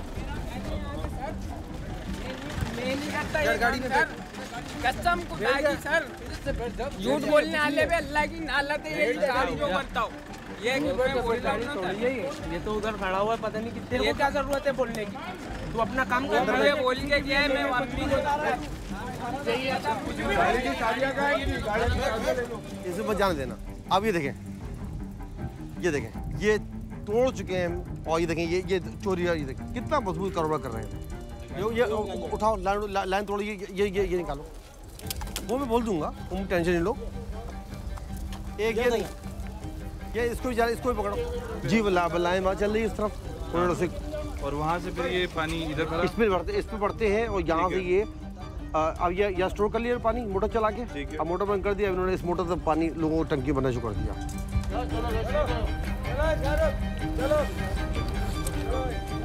A water motor is confiscated in the raid. As Tabish explains the kind of money changing hands in Karachi's illegal water industry. मैं बता रहा हूँ ये 1000 रुपये 1500 की बिकती है भाई, आप जरा पूछे मेरे डालो, ये कहते हैं हम ऊपर पहुँचा के देंगे, 1500 लेंगे। अब अगर 50 सुजुकी रोजाना बढ़ ली, 1500 को मल्टीप्लाई करें 50 से कितना हुआ, 1 सुजुकी की बात कर रहा हूँ, 24 घंटे चलता है, कार्ड वर्ड सब छपे हैं।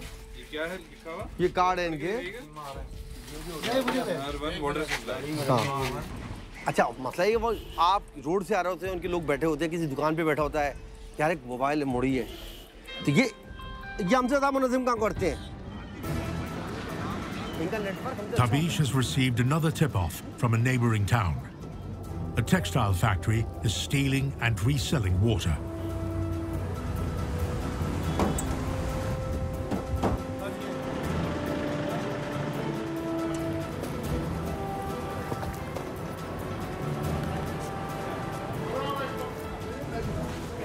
छोड़ना नहीं इसको, ये तोड़ो।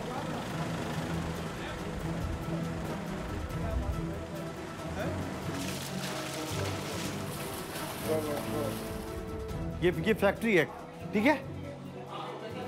नहीं ये वो है भाई, ये निडल वो जो लूम है। अब ये लूम है, आप नजर आ रही है? ये धूल देख रहे हैं? ये देखें, ये बंद पड़ी है। ये गत्ता फैक्ट्री आपको लग रही है चली होगी? लग रही है?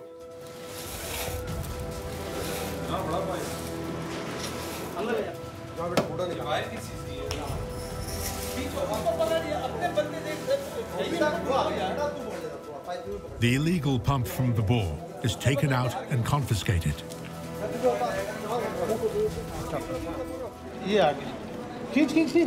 This is a daily routine for Tabish and his team. They arrest the perpetrators and destroy 10 pumps a day. But in a city of 20 million people and with limited resources, the Karachi Water Board can only play catch-up with the thieves. And climate change will only worsen Karachi's water woes. Climate change will mean more floods, it will mean more droughts, it will mean heat waves like the one we saw in Karachi 2 years ago. It will mean reduction in the quantity and reduction in the quality of water. Both are serious. There will be significant health impacts. Soaring temperatures in South Asia are reaching peak levels due to rising greenhouse gas emissions. The heat is melting the water wall of South Asia, the Himalayas, that supply water to the rest of the subcontinent. The glaciers in northern Pakistan, in the disputed region of Kashmir, are the biggest ice sheets outside the polar regions. These ice sheets are melting. We drive 15 hours from Islamabad to Gulmit, a village in northern Pakistan, to investigate its impact. According to a new study, 36% of the glaciers found in the region will be gone by 2100. Sitara Parveen is a glaciologist who has studied these ice sheets for a decade. This was once the area which had plenty of water from this glacier, because the glacier was much higher, and even up to the level of this moraines. You can see here this moraine, it shows that the level was much higher, so the water was recharging these irrigation channels. The glaciers are very sensitive to climate. They act according to the temperature and the precipitation. When it's hot, it melts a lot. Since 1988, the snow line in northern Pakistan has receded by 1.1 kilometers. What scientists and glaciologists thought wasn't possible in 1,000 years has happened within 30. If global emissions stay at current levels, future generations may never see ice in South Asia. These glaciers are also important for these farmers who are living here, who depend on these agricultural for their livelihoods. Because you can see this, that this is very moisture deficit area, less rainfall in these plain areas where this glacier, the people practice agriculture. So it's not possible without the water from these glaciers. Nestled in the Karakoram Mountains, as high as 23,000 feet, village communities like these are vulnerable. Welcome, welcome, welcome. We welcome you today. We welcome you today. We welcome you. Lakes forming within the glaciers often burst, causing flash floods, destroying life and property downstream.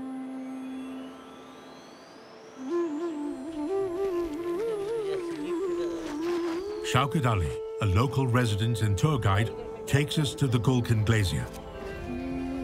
Due to pollution, fine particles of black carbon are deposited onto white glaciers, speeding up the melting process. और ये black पूरा GB के अंदर बहुत कम आपको black glaciers मिलेंगे, नज़र आएंगे। ज़्यादातर वाइट ग्लेशियर्स आपको नज़र आएंगे, लेकिन उन ब्लैक ग्लेशियर्स में कोई 6-7 ग्लेशियर्स हैं जो ब्लैक हैं। उसमें एक वोल्केन ग्लेशियर भी जो है, ये बिल्कुल आप देखें बिल्कुल स्नो से ये कवर्ड है, मट्टी से। और इसकी एक रीज़न ये है कि ये जिस जगह से इसका बेस है वहाँ से ये मट्टी साथ लेके आता है, पत्थर लेके आता है। After a 3-hour trek over ice, we arrive at the Gulkan Glacier, one of the largest in northern Pakistan. Streams of water run down into the crevices, collecting at the bottom of the glacier. As the sun blazes onto the ice sheet, Shaukat points out, this water collects into a massive lake within the glacier that can burst any time and flood the village downstream. फ़र्ज़ करें यहाँ जो आपको नज़र आ रहा है, ये दाएं बाएं से पूरा आइस जो है वो मेल्ट होके इस एक जो यहाँ पे बहुत ज़्यादा गहराई में उसने अपने रास्ता बनाया हुआ है और जाके नीचे से फिर वो नीचे दरिया तक पहुँच जाता है। तो अगर इसके रास्ते में पत्थर आ जाएं, जो ये पत्थर गिर रहे हैं, वो पानी जितना जमाशुदा पानी है वो एक साथ निकलता है। In June 2019, a glacial lake formed in the neighboring Shispa Glacier that forced the government to react. Local officials hurriedly built a concrete wall to prevent the water from bursting the banks. But they stood no chance in front of the savage wall of water that came hurtling down at the village. Tariq remembers that fateful day. दीवार basically बनाने का purpose ये था कि जो remaining ज़मीनें हैं, मकानात हैं लोगों के, उनको बचाना था बेसिकली। तो चंद जगहों पे उन्होंने जो बनाए दीवारें वो कदरे नाकाफ़ी हैं। अब इससे आगे मैं आपको बाद में दिखा भी सकता हूँ, लोगों की कई ज़मीनें 4-4, 6-6 कनाल ज़मीनें कट के बह चुकी हैं इससे। और इंतज़ामिया की तरफ से अभी तक कोई असेसमेंट तो हो गई है, उसके बाद कोई कंपनसेशन का जो लोगों का डिमांड है, उनका जो डिमांड मुतालिबा है, उस पे भी कोई कागज़ इवन एसी के दफ्तर से आगे मूव भी नहीं किया कागज़ ने। Tariq believes more than 30 homes were washed away, and if proper planning was done, they could have been saved. देखें जी, ये बहुत मुश्किल काम होता है कि जब आप कम्युनिटी के पास चले जाते हैं तो आप 100% उनको सेटिस्फाई कर रहे हैं। जितने भी वॉल्स बने थे, अल्हम्दुलिल्लाह मैं ऑन रिकॉर्ड कह रहा हूँ कि इसमें से 20% भी आपका वॉल डैमेज नहीं हुआ है। 80% वॉल अभी एज इट इज़ कांस्टेंट वहाँ पे। 20% आपके 200 फीट इज़ नथिंग, वो डैमेज हो जाए। हमारा पर्पज़ ही यही था कि ये घर बच जाए। Tariq takes us to the Shispa Glacier. He believes it's the next disaster in the making. This black glacier is physically moving 5 to 6 meters a day downstream to the village due to rising temperatures. And local communities are concerned if it's going to destroy homes again. अभी भी चूँकि 10-12 दिन पहले हम लोग आए थे यहाँ पे किसी टूरिस्ट के साथ, वो यहाँ पे फासला इतना ज़्यादा था कि अभी मुझे अंदाज़ा ये हो रहा है कि 4 से 5 मीटर कम से कम ये इसकी मूवमेंट है। तो अगले हफ्ते या अगले संडे को 10 दिन बाद आएंगे तो ये आपको जहाँ हम खड़े हैं ये तो नज़र नहीं आएगी, मुझे लगता है इसको भी पैक करेगा।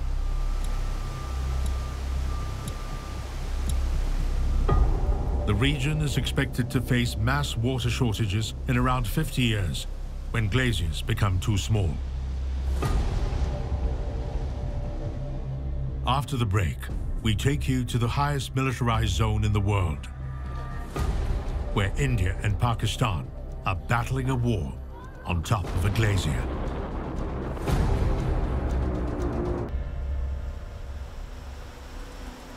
Pakistan has been bestowed with 5 of the biggest rivers in the world: the mighty Indus, Jhelum, Chenab, Ravi, and Sutlej that have cascaded down the plains of the Punjab for hundreds of years. These rivers are formed by melting glaciers in the Karakoram and Himalayan ranges. One such glacier is nestled between India and Pakistan in the eastern Karakoram range in the Himalayas. It's called the Siachen Glacier and is claimed in full by both Pakistan and India. It's been disputed territory after the two countries split in 1947. The contended area is a sheet of ice nearly 1,000 square miles in total.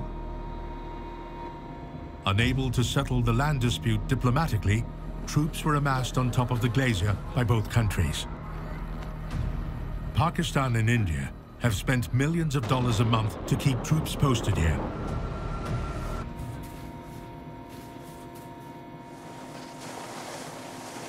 At 6,700 meters, it is the highest militarized zone in the world.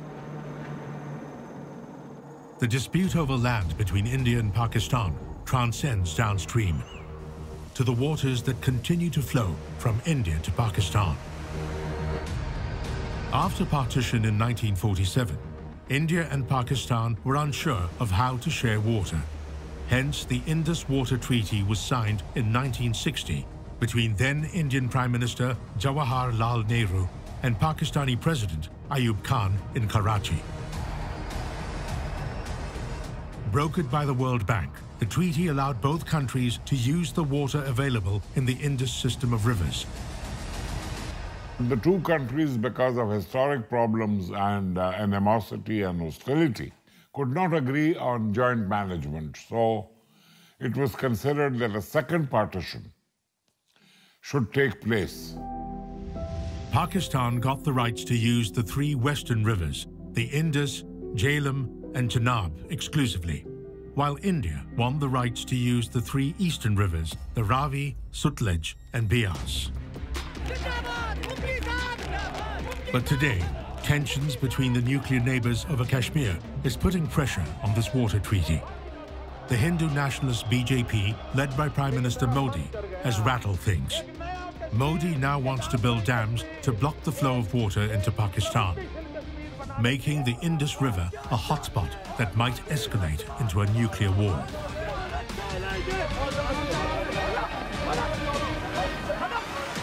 I think the next fight would be on water, actually. The world is going to fight on water. And we never realized Indus Water Treaty, when it was done in 70s, that was the time that we could solve this problem. But India, always more authoritative, never obey the rules, even if they are internationals. So this treaty remained, what would I say? It remained just in the books. Pakistan's semi-arid climate means more than 90% of harvests depend on irrigation. You're going to have Pakistanis receiving less water. So when you receive less water, you blame the supplier. So there is a potential source of conflict, and the Secretary General in his report, the UN Secretary General, made a specific reference to India and Pakistan and said that climate change is likely to put pressure on the Indus Water Treaty, which has served the two countries well for almost 60 years.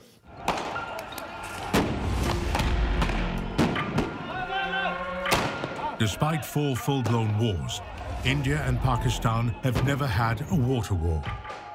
But the situation in the disputed region of Kashmir is escalating.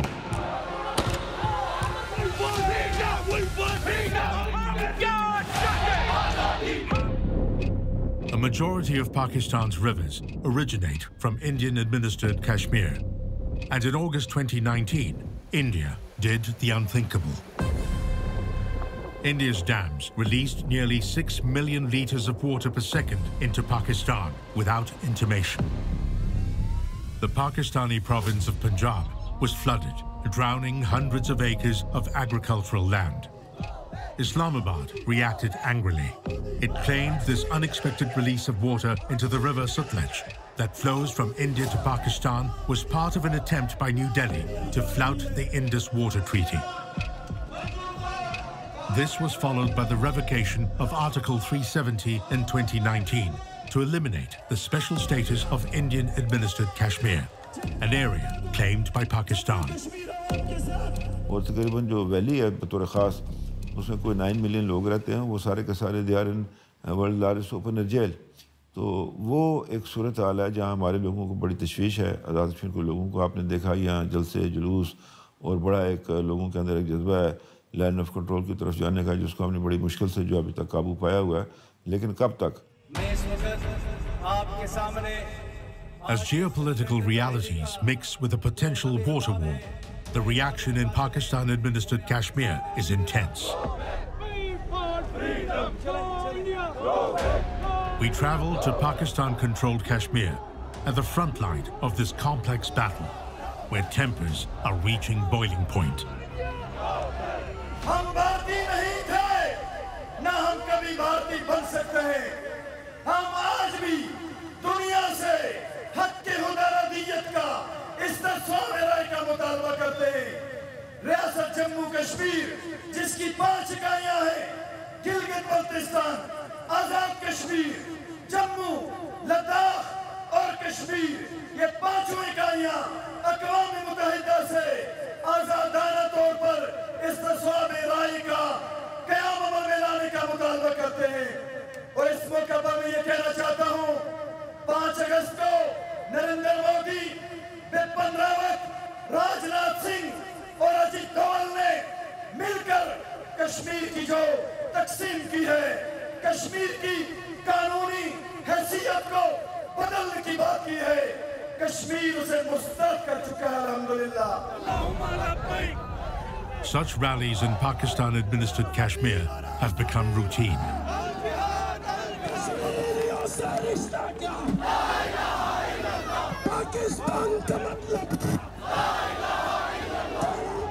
Frequent protests are putting pressure on the Pakistani army to liberate Indian-administered Kashmir and secure the supply of water for mainland Pakistan as well.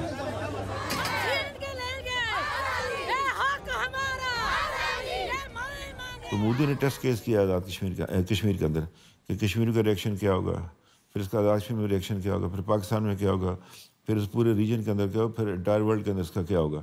तो वो एक larger एजेंडे पर है और मैं समझता हूँ कि उसके इस एजेंडे से इस पूरे खित्ते के अंदर जो अमन को ख़तरा है, इंसानियत को ख़तरा है। यहाँ दुनिया की 2 पुरानी जो सिविलाइजेशन इंडस और गैंजीज, ये कल खुदा न ख्वास्ता अगर ये लड़ाई आगे बढ़ गई तो ये तो तबाह हो जाएंगी और ये तकरीबन जो इसमें 1.5 बिलियन लोग रहते हैं ये कहाँ जाएंगे। The government of Pakistan-administered Kashmir fears that Prime Minister Modi may usurp the Indus Water Treaty and leave Pakistan in a drought-like situation. In a never-ending conflict between 2 nuclear-armed countries, more than 50,000 Kashmiris have lost their lives. Will the water dispute claim more?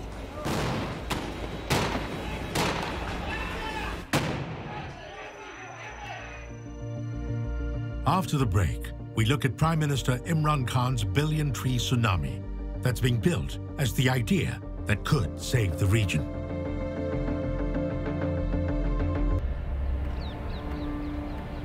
December 2019. New Delhi is in the grips of an intense smog. The air quality index reads as high as 1,000. The smog transcends the border over to parts of Pakistan. A blame game erupts between politicians on either side of the border. It never stopped its kisan to burn the rice husk. It never stopped its people for the bhatta mazdoor for a brick kilns.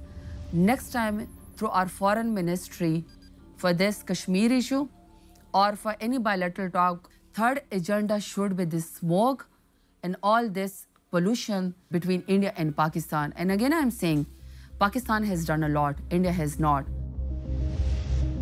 NASA satellite data shows a heavy concentration of fires on the Indian side and far fewer on the Pakistani side of the border. The end result was a deadly smog and downgrading of air quality across the subcontinent, particularly in India. Cricket star turned Prime Minister Imran Khan's surprising response grabbed headlines. His party, the Pakistan Tehreek-e-Insaf, spearheaded billion-tree tsunami in 2014 at a cost of $169 million. This was the Pakistani government's response to the challenge of global warming in South Asia. Pakistan has the lowest tree cover in the region, giving it more reason to reforest. 1 billion trees were planted from 2014 to 2018. But Prime Minister Khan isn't stopping here. He has vowed to plant 10 billion trees in the next 5 years of his government. 10 billion tree tsunami, but before that it was actually billion tree tsunami. It was started by the Prime Minister Imran Khan, and at that time he was not a Prime Minister. And we had a one province government that was called KPK. This was the first green initiative that our country started in 73 years. It was one of the different and the finest project that any government on provincial level started. So it was billion tree tsunami, and it has made the marks on the history and on the world. The plan is to increase the forest cover in the country and attract rains that will reduce rising temperatures. In total, Pakistan has restored 350,000 hectares of forest and degraded land to surpass its Bonn Challenge commitment. Pakistan's Vision 2025 is aiming to work on better water management as well. Due to traditional farming techniques, 2/3 of irrigation water is lost through system leakages across the country. That's why farmers like Ashiq Bangish have stepped in. A resident of Islamabad, Bangish decided to introduce drip irrigation into Pakistan's traditional farming system. To save the time and water and to give water to the plants up to the standard requirement, not less nor excess. ये उसका एक basic वो है कि आप अगर open देंगे तो पानी ज़्यादा चला जाता है. पानी और फर्टिलाइज़र ये दोनों ऐसी चीज़ है जिसने ये समझ लिया बस वो कामयाब हो गया. अगर ज़्यादा दिया तो भी नुकसान, कम दिया तो भी नुकसान. Pakistan is among the 6 countries that will be most affected by global warming. And a rising population calls for measures to protect natural resources. पिछले 10 सालों से फार्मर को गवर्नमेंट ने बड़ा फैसिलिटेट किया है. यानी अगर आपका 1 करोड़ खर्चा आता है, 80 लाख गवर्नमेंट पे कर रही है पूरे सिस्टम पे. ड्रिप इरिगेशन, सोलर सिस्टम और हाई शेड. और 20 लाख फार्मर को पे करना है. तो फार्मर को भी आसानी हो जाती है और मुल्क की जो बचत है पानी की, वाटर रिजर्वायर की, वो बहुत ज़्यादा हो जाएगी.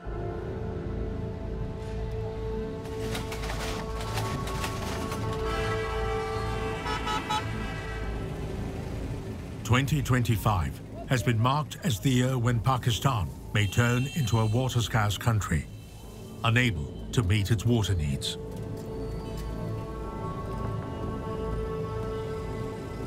Existing reservoir storage capacity cannot sustain Pakistan's population boom, while river flow has also been reduced over the years.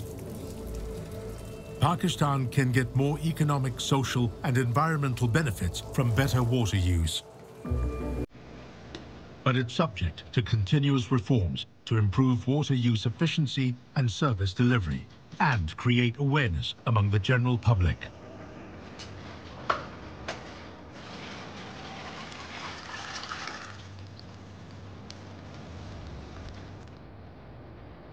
In Lahore, Pakistanis are rising to the challenge to put pressure on politicians across Pakistan to do more.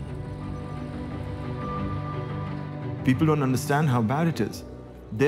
Just this year, there were floods, unexpected rains in Punjab that wiped out a substantial portion of the wheat crop. That affected people's livelihoods. And for a country where a quarter of the population is at or near the poverty line, a single event like that, one rain, is the difference between getting a square meal a day or not. In a country beset with problems, only 4% think that climate change is an issue. Rafe wants to change this attitude. He's taking his family to the climate march to raise awareness amongst kids in Pakistan. Chalo. So you're going to be leading the march? No, we're going to be helping organize it. There are children who are leading the march, students, not us. Right. Please send a response. It's safer. Paper and pen. All right, so we've got March in Mia Valley currently under progress. The youth of Pakistan are concerned about their future when the impact of climate change may worsen. Pakistan में भी हमने शुरू कर दिया and it's been spectacular. अब तकरीबन 45 शहर हैं, 40-45 शहर हैं जो लाहौर पाकिस्तान के अंदर निकल रहे हैं और एम यही थी कि हम दिखाएं लोगों को कि ये एक एलीट्स का इशू नहीं है.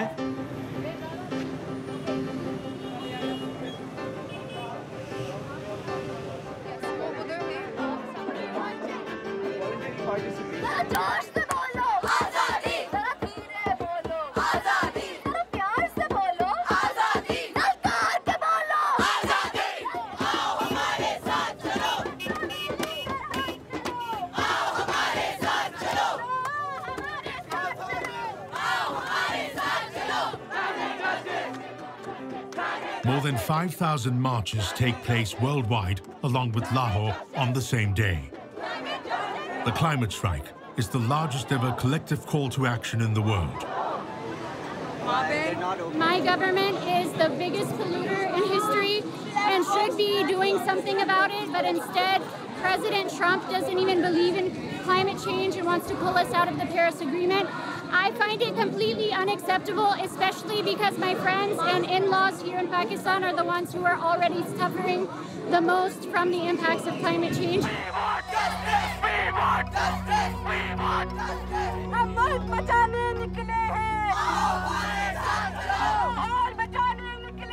कि ग्लोबल वार्मिंग हो रही है, नॉर्थ में जो है ना आइस मेल्ट हो रहे हैं और हम किस खतरे में हैं और किस तरह से हम डिफॉरेस्टेशन के जरिए अपने लिए जहर पैदा कर रहे हैं.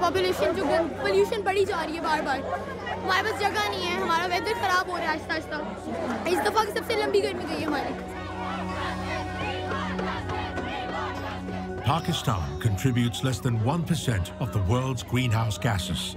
Yet, it is the world's 6th most vulnerable country affected by climate change. While it must develop a robust foreign policy that allows it to effectively negotiate climate issues with its neighbors, Pakistan's march to solve its climate problems has begun.